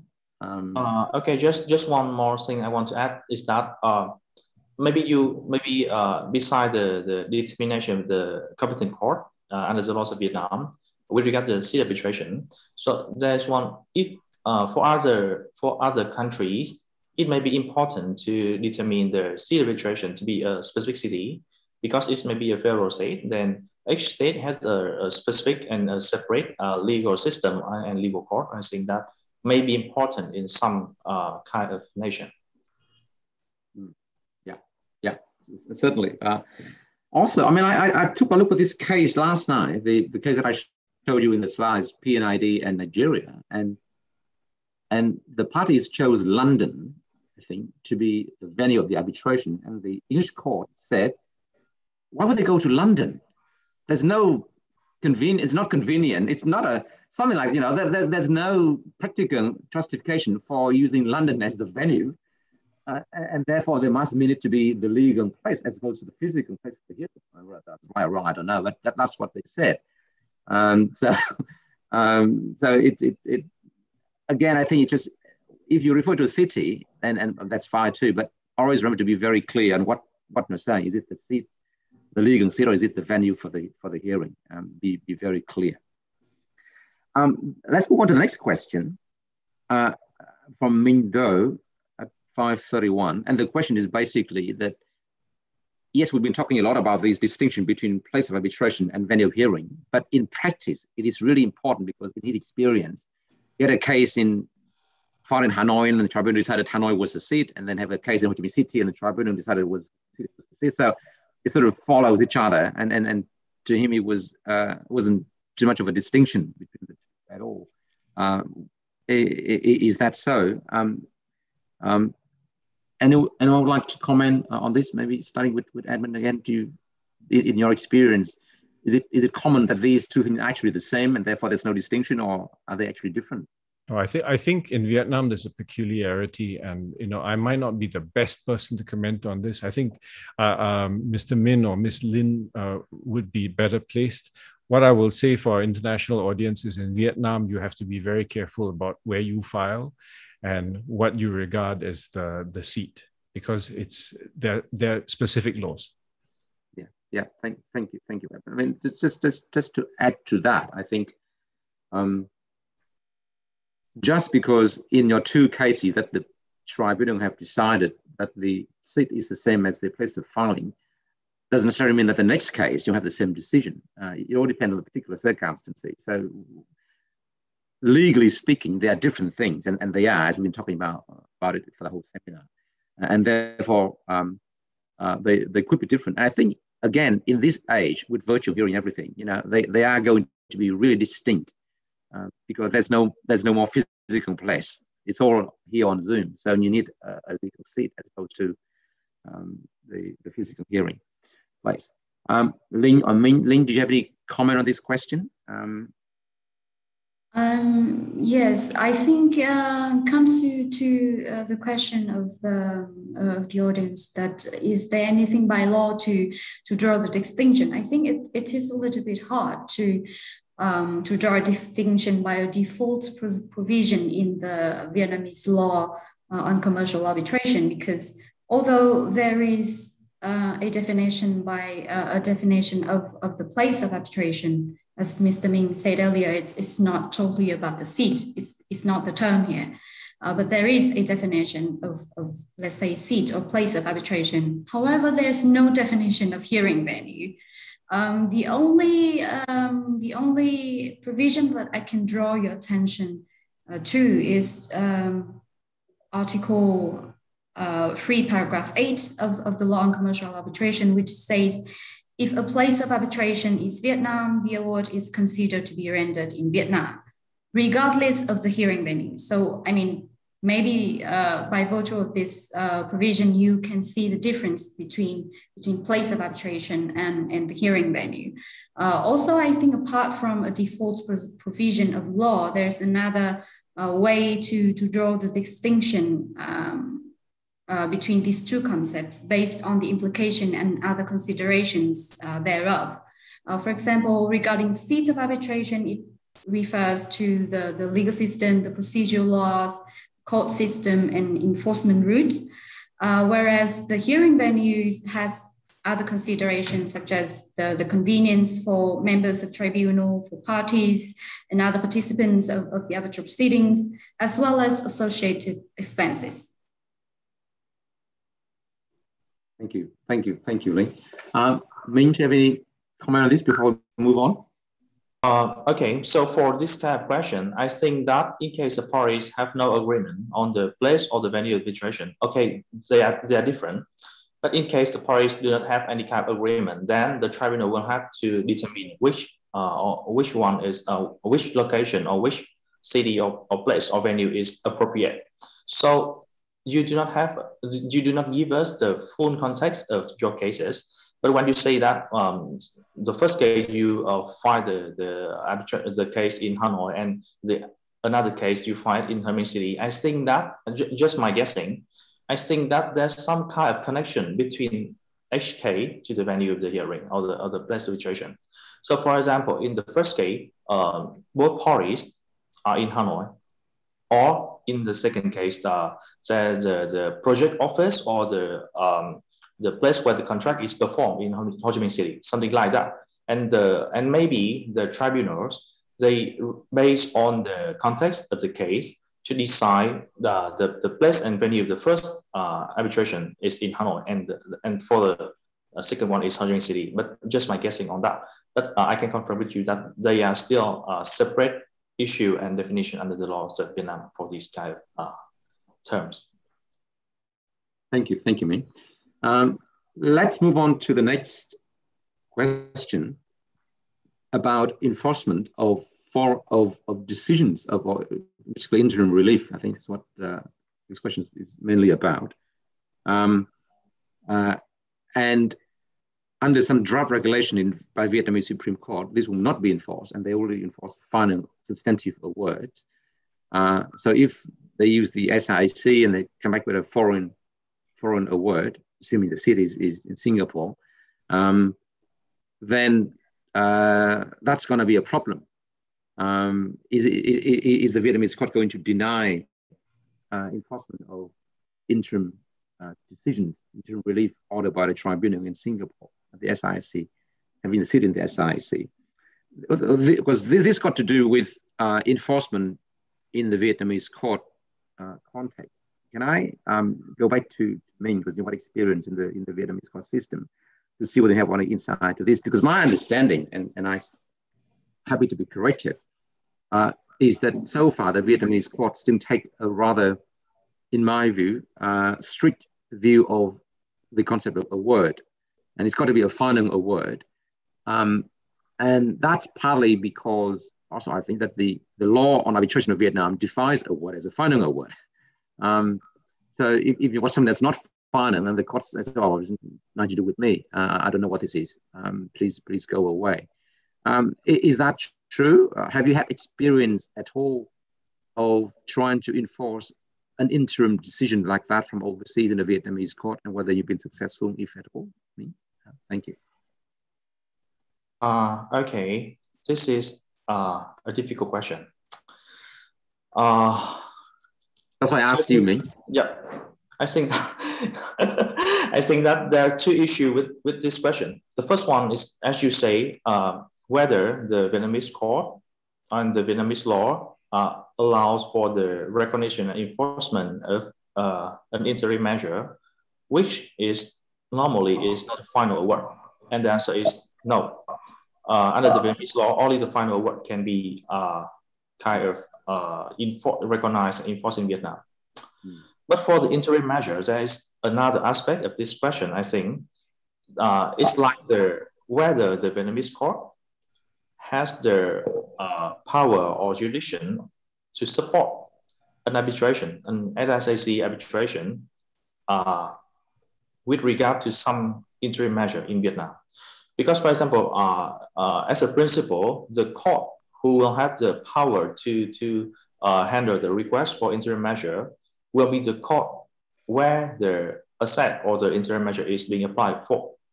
So, for example, this is a dispute between the Vietnamese party and the Singaporean party, and the Singaporean party administered by AIC, and then the Singaporean parties want to apply for the interim measure of a building or a land of the Vietnamese party in Vietnam.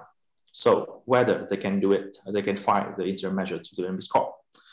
And the answer is uncertain because under the Vietnamese law, there's no kind of express provision that require the Vietnamese court to support the SIC arbitration in such case. And as far as I remember, I'm looking it online, but there is kind of a handbook on arbitration and negotiation, reconciliation issued by the Supreme Court of Vietnam and the World Bank Group in 2000 and let me check, 2020, I believe 2017. In this kind of handbook, you can find some kind of implication that the Vietnamese court may only support the arbitration which take place in Vietnam. So I'm not sure whether it is totally correct, but as far as I remember, there's some kind of implication under this handbook about that. So I have some case like I described to you before between the, for example, Singaporean party and Vietnamese party, and the Singaporean party want to apply for the interim measure in Vietnam, and it was not successful. So just what I can share with you. Thank you. Thank you, Minh. That was most helpful. Can I ask Linh a quick question? In your experience at the VAC, because this question, the final part of this question says, may I choose a VAC to remedy the situation and still keeping the seat as Singapore? Right? In your experience, has there ever been a case at the VAC with the seat in Singapore? And in that case, did the party apply for interim relief from the tribunal? And if so, did they try to enforce that? Or do you have any of the experience or not at all? Just curious to know. Yes. So to answer directly to the audience question, I must say that the solution of switching the choice of arbitration institution from SIAC to VIAC does not resolve the problem at hand, because this concerns the seat of arbitration, which determines the legal system and the court system that provides supports and supervision over the arbitral proceedings, and not to concern the arbitration institution, like whoever it is, whether it is VIAC or SIAC. So I think that that is not the solution. What I think the parties may consider is when they have the seat of arbitration in Singapore, is that from Singapore as a seat of arbitration, you can determine that the Singaporean court is the competent court over the arbitral proceedings, and therefore they are competent in dealing with the request for application of interim measure. And once a decision on application of interim measure is issued, and they have problem in enforcing it, there might be, I'm not sure, I need to check about it, but there might be some sort of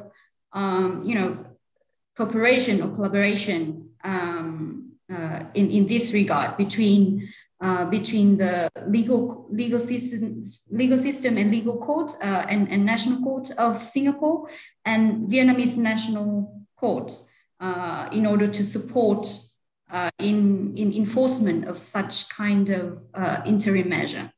So I think that might be one solution that the parties can consider. And this is why I emphasized what I have said earlier at the beginning of my presentation, is to, if you can sort of somehow foresee or predict the place where you need to sort enforcement of arbitral awards or application of interim measure, then you should choose that as the seat of arbitration in order to enable your wish. Thank you, Linh. Now thank you our audience for a lot of these interesting questions. We do have a number of them to get through for the next 30 or so minutes. So let's try to move on a little bit. And can I ask our panelists to indicate in the Q&A box if you would like to answer any particular question? I'll just come to you directly to save the time if possible. And so just to follow example of Mr. Kronenburg, who just indicated they'd like to answer the next question in relation to confidentiality non-disclosure agreement. The question is from Phương Nguyen, who said, basically the question is that some of the jurisdiction don't have the duty of confidentiality in the arbitration laws, and if so, he would like to have non-disclosure agreement amongst the tribunal members and the parties if he prefers to have the arbitration in those jurisdictions. Can I hear from you, Edmund? Thank you. Thanks, Hop. I think that this is one clear example of considerations you should take into account before choosing a seat. In Singapore, arbitration is confidential. I believe in certain other jurisdictions, I think also in Vietnam, it is confidential. Correct me if I'm wrong. But if you, for example, think that French arbitration is not confidential, then that is a negative point against French arbitration, especially if you want to keep a dispute from getting to the press, or if it deals with some business secrets. All right, so let's say you don't have a confidential arbitration. What can you do? You can still ask whether the tribunal would make an order that the parties would keep the proceedings confidential and all the documents confidential. And then it's up to the tribunal whether he can make the order, whether he'd probably ask, do I have a power to do that under the law of the seat? Even if it's not a default position, do I have the power to do that? And if I have the power to do that, should I do that to promote the party's interest in this particular case? So if the tribunal agrees to do that, then it's a question of whether you can enforce that. And then that comes back to whether the courts will enforce such an order made by the tribunal. So again, a lot of things just fall back onto the choice of seat. The moral of the story is choose your seat carefully. Thank you, Edmund. That's certainly a very important point to bear in mind. Now, I think someone has raised their hand to ask a question live, and I think it would be nice to hear from a member of the audience. Can I ask the VAS Secretariat to allow this particular participant to turn on the mic and speak to us directly? Thank you, Ms. Tang.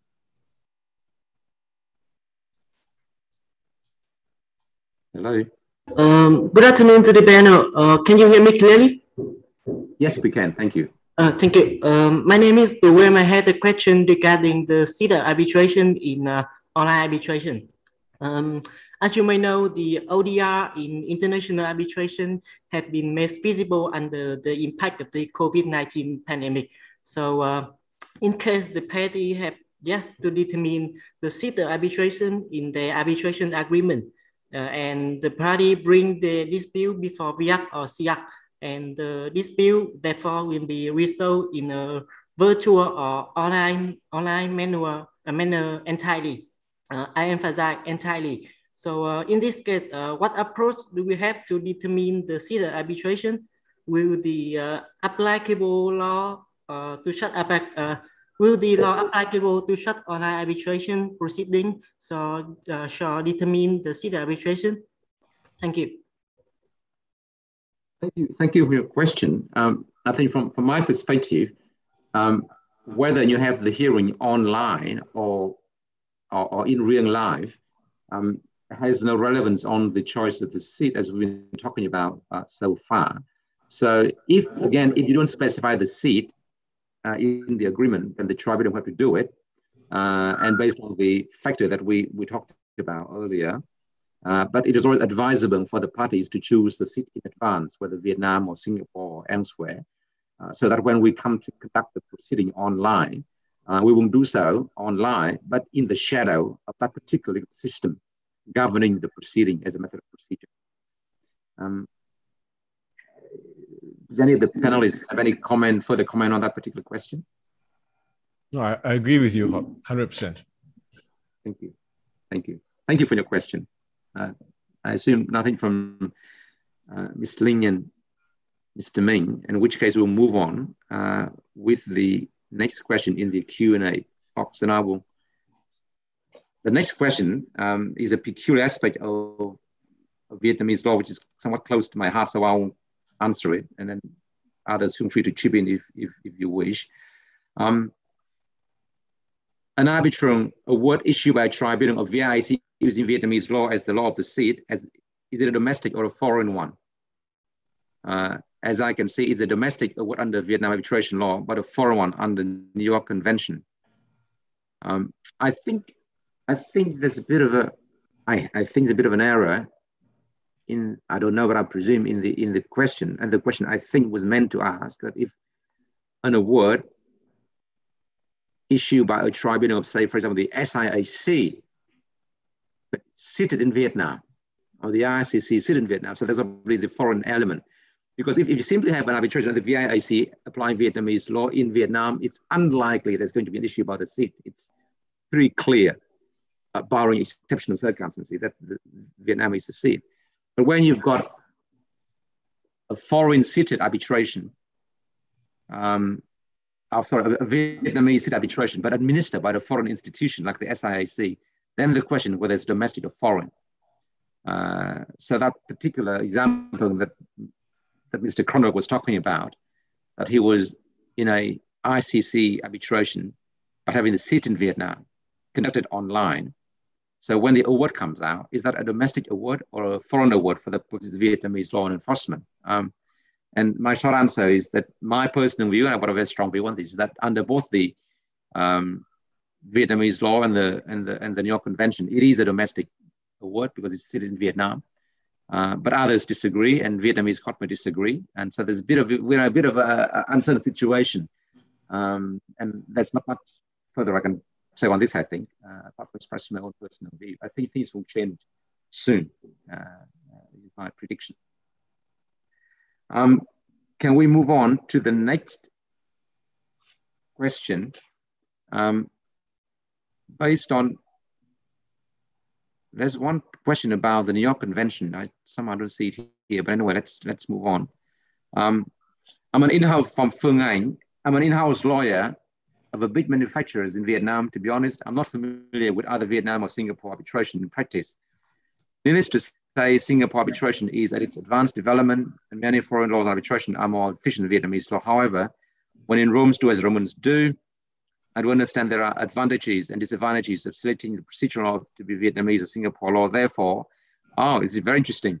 I'm thinking of the possibility that there could be some kind of alliance or joint venture of the VIC and the SIAC, so parties and arbitration could have both, the best of both worlds. So can we have somehow a joint seat of both Vietnamese and Singapore? This is certainly a very creative, and I like this creativity.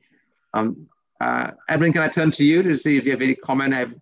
Have you seen, I think you might have seen examples of this sort of thing, a combined choice of Vietnam and Singapore as a matter of either governing law or the seat?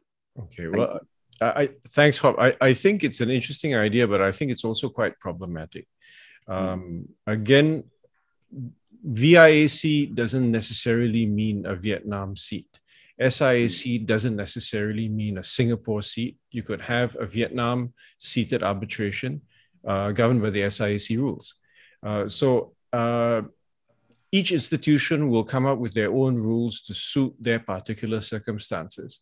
But I think what would be a little bit more interesting is whether the two jurisdictions, Singapore and Vietnam, the legal systems, could work together to support one another. So if you had, for example, a VIC arbitration seated in Singapore, and the tribunal makes some sort of conservatory or protective measure, to, let's say, order security or something like that, or to make an injunction, that order can then be taken to the Vietnamese courts for it to enforce, to support the VIC arbitration that's happening in Singapore, with Singapore as the seat. I think that will be really, really interesting. And that requires not a discussion between VIC and SIAC. That's a discussion between the Singapore courts and the Vietnamese courts. And I think if you can get the discussion going, not only between Singapore and Vietnam, but Singapore, Vietnam, Indonesia, Thailand, everyone in ASEAN, because, we're all in this part of the world, we should all help one another. If we could get that discussion going, it would be simply excellent. Thank you. Thank you, Edmund. I think we should just move on. My very quick comment on that is that from my personal tip, from pending those discussions taking place as Edmund was contemplating, I think for the moment it's much safer to choose one particular seat. And when you mix the two, you're going to have a bit of a problem. It's like marrying two women or two men at the same time. You're going to have a bit of a problem. So you've got to be very careful. Just choose one. One is enough for the moment. It's not you.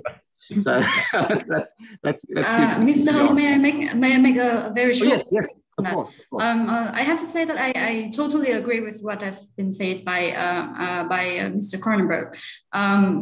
It's very difficult to take advantage of both seats of arbitration, especially because both two countries and their legal system are separate and unique.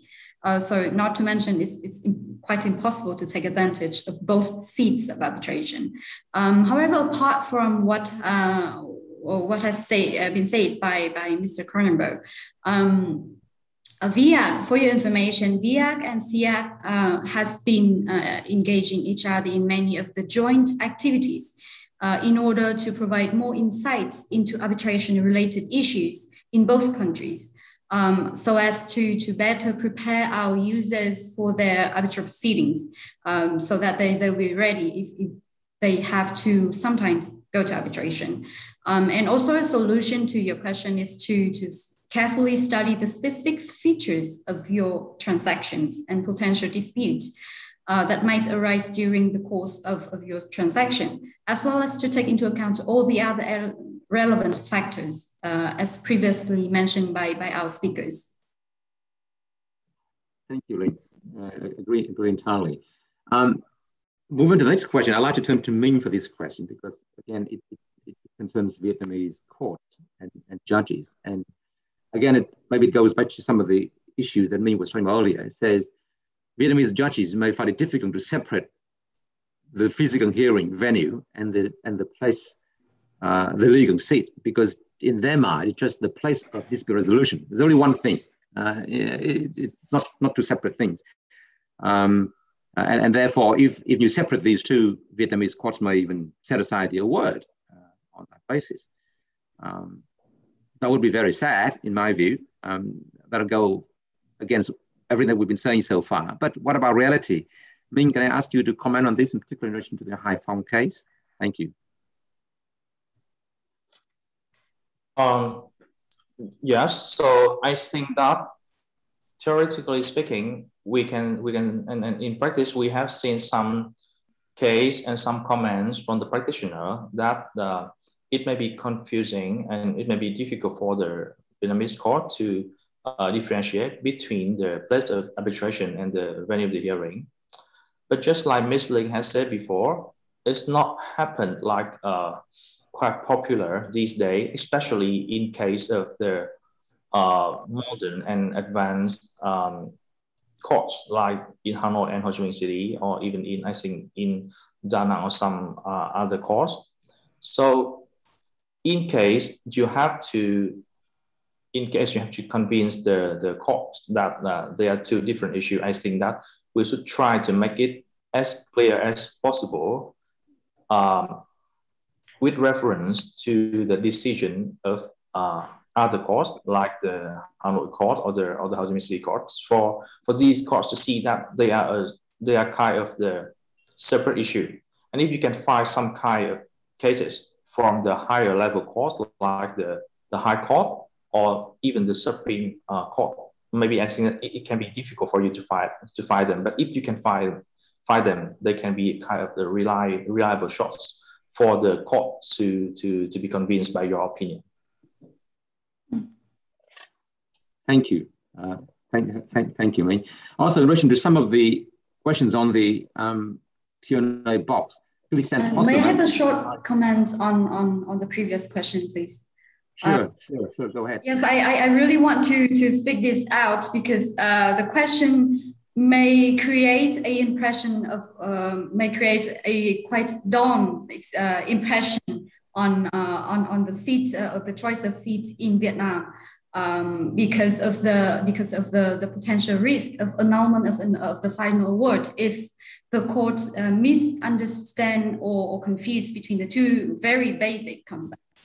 So I have to say that because we are a very young jurisdiction in arbitration, and it is still developing.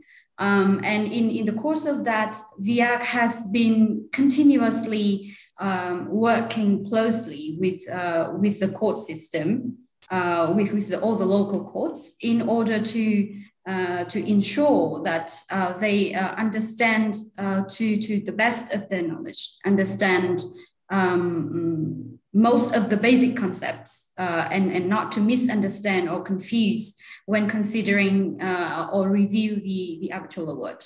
So we are still keeping that kind of cooperation and collaboration channel in order to support and make it and brighten the future of arbitration in Vietnam, to make it less dawn. Thank you, Linh, for saying that. I agree entirely. I think the fact that we're here today discussing these things is one of the important steps in helping the whole community to make progress in this matter. And I have very strong confidence in the system taking steps forward in relation to this issue. And so for the moment, I think if contracting parties specify clearly in the contract, we'd like the seat to be Hanoi, but for convenience, we wanted the hearing to be in Haiphong for convenience or whatever. I mean, I see no reason why the court shouldn't respect that. They understand clearly what they're trying to say. It's only when you don't say things clearly, that's when the court says, what did you say? This is what I think you said. And that's when you... yes, that's why we always educate the parties that express agreement on seat, and also hearing venue is, if possible, is always the best scenario. That's right. Thank you. Now, next interesting question. Now, let's just deal with this one and then we'll move on. Would one day, it was a question from Sơn Tung Pham, it's very interesting. It says, on the basis of the delocalization theory, would you think that one day the seat would be abolished and the seat would evolve into something international or supranational? I think this concept was raised by Mr. Jan Pongsen 20, 30, 25 years ago, whatever. And in my view, I think since then it's been dead. You can't be driving without a traffic law. How would you drive without a traffic law? Hanging over you. You have to know what to do. So anyway, that's my view. It will not go away. Actually, it's here to stay, and based on the current legal framework. But I'd be interested to see if other panelists disagree with me about this issue. Will this concept go away at some point? The seat of arbitration in the foreseeable future, in your view, Edmund? You think? No, I don't think so. I agree with you. I mean, as I said, the arbitration agreement is nothing without the law that gives it force. So you need to know what the law is. The law is influenced by the seat or determined by the seat. If you don't have a seat, you don't have a law. And if you don't have a law, then the arbitration agreement is written in water. And by the same token, I'm just going to try and just jump on another question at the same time. If the courts at the seat set aside an award, they're effectively saying it never took place. And so the law withdraws its support for the award and the arbitration. And therefore, the arbitration is a nullity because the law withdraws support for that arbitration and the arbitration award. So it all goes together. You need the seat because it tells you what law gives force to the arbitration agreement. Agree entirely. I think we're all lawyers here, and nothing makes sense without a law. Again, it's just words on paper. You need the law to give effect to it. I agree. Well, I've got you there on with the mic on. Can I ask you to deal with, I think, the next question that you've indicated that you. Well, there's a question here addressed to Ms. Linh, but you've said that you wanted to deal with it. So let's turn to you first. Yeah. Conflict between VAS rules and the mandatory provisions in Singaporean law. How would that be dealt with? Yeah, I thought I'd deal with it because it dealt with mandatory provisions of Singapore law. Singapore is a model law country, so a lot of the provisions in Singapore are not mandatory in the sense that there is a default position, but the parties can agree otherwise. So if the parties can agree otherwise, you listen to the rules to tell you what the parties have agreed either under the rules, or if the rules don't say it, then what have they actually agreed in the arbitration. But if it's a mandatory provision of Singapore law, for example, the arbitration agreement must be in writing. No rule can say, oh, it doesn't have to be in writing. So whether it's VAS rules or SIAC rules or ICC rules, if the Singapore law says an arbitration agreement has to be in writing, no rule can undo that and can contest that. And therefore, you have to give effect to the Singapore law, regardless of what the rules say. Thank you. Thank you. Again, while I've got you, there's another question for you from Tim Fan, asking you about the effectiveness of Singaporean courts operating online. How is that compared to offline, and what's the biggest challenge? What I can say is, in my experience, highly effective. And not because I'm a Singaporean, but we are able to make our arguments. We're able to address the judges. We save a lot of time traveling to the court. We can do this from our offices or from home. The biggest challenge, showing documents to the court to ensure that the court is on the same page.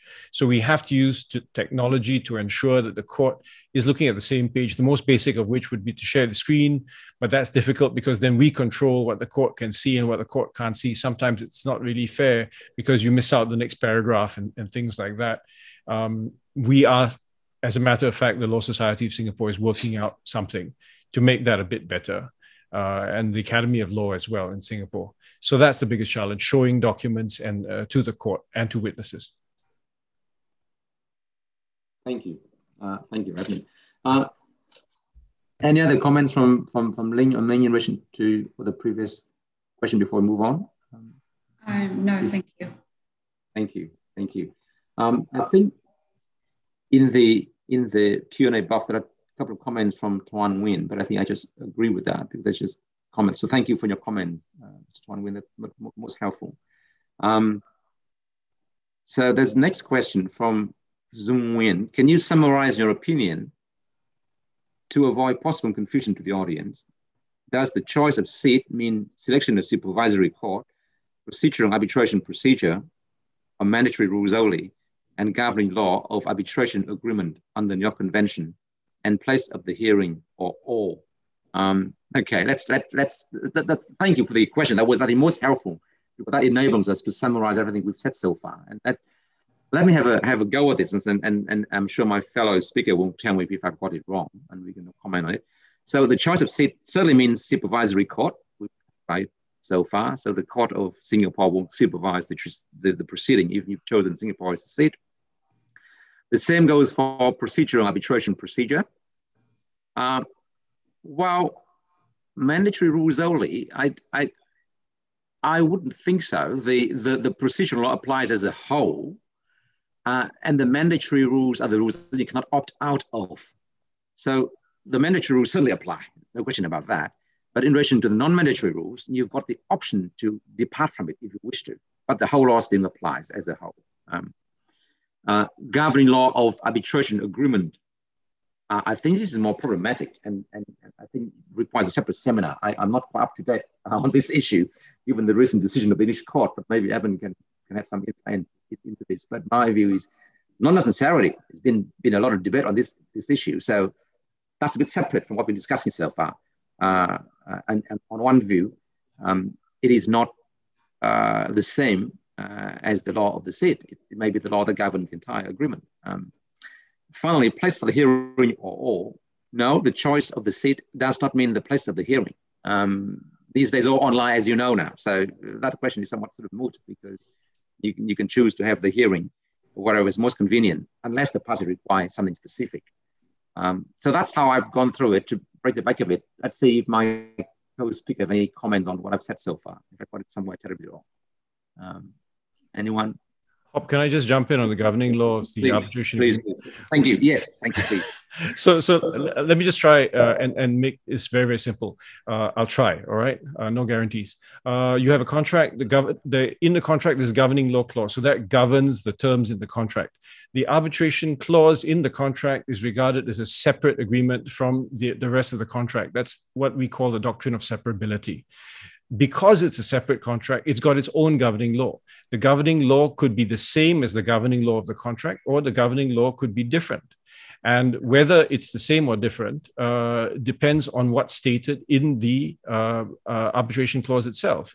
If the arbitration clause itself says this arbitration clause is governed by the laws of England and Wales, then even if the contract has a governing law that says this contract is governed by the laws of Singapore, the arbitration clause itself is not governed by the laws of Singapore, but it's governed by the laws of England and Wales. Now, if the arbitration clause is silent as to what its governing law is, then that has to be sorted out by the courts or by the tribunal in determining, in looking at various factors. Is there an implied choice? If there's no express choice, is there an implied choice of what the governing law is, based on the circumstances, the connections to the dispute, etc., etc. So that's the short answer. I hope that was clear enough. Thank you. Certainly. Thank you very much, Edmund. And if you're still interested in the issue of this particular matter of choice of law for the arbitration agreement, email me, Xuan Nguyen, and I will refer you to a seminar I think given by someone in Singapore on this very issue, taking into account some of the recent court decisions. So let's keep it separately. Right, next question. We've got 2 more left, so that I think we'll get squarely to 4:10. So we're right on time, I hope. Result, there's 1 left. In the case of an online arbitration, where the parties did not, this is on 2:1 where the parties did not agree on the seat in the agreement, such arbitration is decentralized and conducted in cyberspace. Therefore, the seat of arbitration has yet to be determined. Even so, if the parties raise dispute against each other on the seat matter, on what grounds can the tribunal determine the seat of such online arbitration? Again, I think, as I was saying before, whether it's online or offline, it has got nothing to do with the seat. The seat discussion is a separate matter from the manner of the hearing. If the parties have not agreed on the seat, the tribunal will choose a seat for them based on the fact that we talked about since we started: neutrality, proximity, etc., etc. And so that the tribunal will, based on those grounds, to choose a seat for the arbitration, whether it's online or not. That's what we've got to. I saw my co-speaker nodding, so I assume I haven't said anything out of line. Finally, a question on translation. Well, this is most interesting. Wow, this is probably most challenging. Given the novelty of the concept, how do you put it into Vietnamese? Because the Vietnamese word, you simply say place of arbitration, and everyone understands that to mean the place of the hearing. What can we do about this? How can we make this clear in a Vietnamese language agreement? I assume I can comment on this. Well, I don't know, maybe you can. But I've got no magic insight. I'll turn a minute to Linh and Minh. But I think it doesn't matter what term we use in the end. We just have to, and probably the closest one that I can think of now. But the more important thing is to give it a legal definition somewhere. This is the main thing. You can call it orange or apple or whatever. I mean, that doesn't really matter. But the main thing is you give it a label, and then you define it somewhere in the law, written at the top of the law, so everybody knows what you're talking about. Then that's the more important thing. And from that point on, then it becomes a legal concept. Doesn't matter what label you give it at the beginning. Linh or Minh, any comment on that? May I go first, Mr. Yes. Yes. Oh, okay. So I totally agree with you that it's not all about the term. It's not all about the terminology, which is the place of arbitration, or in Vietnamese, địa điểm trọng tài, or any other terms that you may use. But it's more about the legal concepts and also definition and interpretation of the law.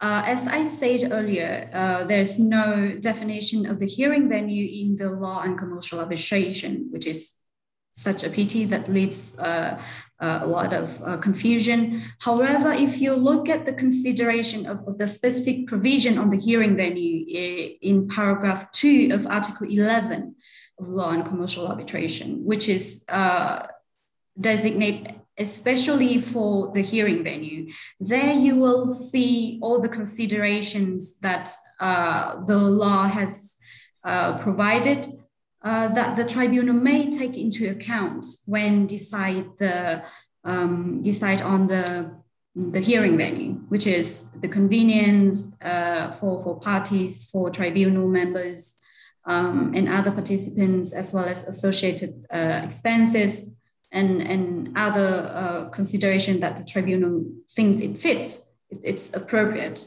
So if you look at those implication and considerations, as well as the definition of place of arbitration in the law, you might have some idea in order to distinguish between the two concepts. And in that way, you are not confused more about just because of the terminology that is used in the agreement.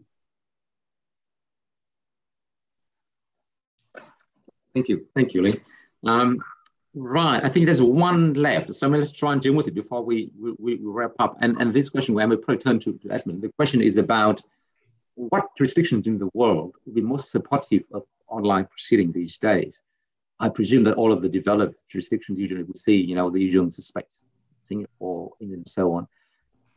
And I think there's been Australian, not Austrian court decision somewhere officially recognizing the effectiveness of online hearing by arbitrators. But that's all I've got. Edmund, any more comments on this? Okay, thanks, Hop. I'm not a walking encyclopedia of which jurisdictions allow or support online hearings and which don't. But guess what? There is a resource. Look up the ICCA report on virtual hearings. I think that should tell you which jurisdictions currently support virtual hearings and which are neutral or which prohibit virtual hearings. ICCA, ICA. Excellent, thank you. Right, that has brought us to the end of the Q&A session with a lot of questions from the audience. I'd like to thank all the participants for very, very helpful questions. And of course, I'd like to thank my co-panelists for your very valuable insight.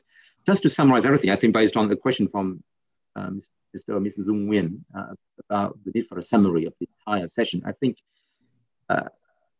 point number one, I think as Mr. Kronenburg Edmund was saying earlier, that the point takeaway is you should specify that, actually, I think you must specify the seat. Don't forget to do that in the arbitration agreement, because it in turn determines the nationality of the proceeding, meaning the choice of the procedural law that governs arbitration and the choice of the supervisory court. That's got jurisdiction over the proceeding, and these are extremely important. And there are other things that may flow on from there, but these are very important things in the agreement. Governing law may be a separate issue, and then there should be a separate seminar on that matter, I think, so we'll not deal with that today. So on that note, once again, I'd like to thank everybody for your participation, especially our distinguished speaker for having spent your precious time sharing your valuable experience with the audience. And I'd like to thank the audience for your participation, as well as your very insightful, interesting question. If by chance I have not been able to deal with any of the question, I apologize. There might have been some technical glitch somewhere. But if that happens, please let us know. Let me know personally. I'm responsible for this personally. So let me know, and I will make sure that the question is attended to one way or another. So thank you once again. And I will now give the floor back to Ms. Hang, the VIC Secretariat, to close the proceeding. Thank you. Yeah, thank you so much. Thank you so much. It's a really busy afternoon today for all the staff in here at VIAC, because we have received over 20 questions from the audience, from Zoom, from Facebook, and YouTube channel of VIAC. So we are happy with that, since it is an English-speaking event. And So thank you so much. I do think that the audience have and even myself have learned a lot during the discussion. And as all the speakers have just confirmed, the seat of arbitration was so important that we have to pay attention a lot when we're drafting the agreement in order to make sure that the agreement will produce the results that we expected. So at this moment, we still have around 200 guests with us at this moment, and we do appreciate that. So once again, I would like to send a sincere thank you to all the speakers today, and we would like to invite you to the 5th webinar in our arbitration series on the same day, same time frame next week. And the topic will be the interest in arbitration, the ways that the legal provision on interest could be interpreted in the practice of arbitration in the Court of Vietnam. And I do hope that you will enjoy the next webinar as you did today. Once again, thank you so much. And I'd like to ask all the speakers will give it away to all our audience. Okay, so goodbye. Thank you and goodbye. Thank you, everybody. Thank you. Goodbye. Thank you. Thank you. Bye. Thank you, Minh. Thank you, Han. Thank you. Bye-bye. Bye-bye.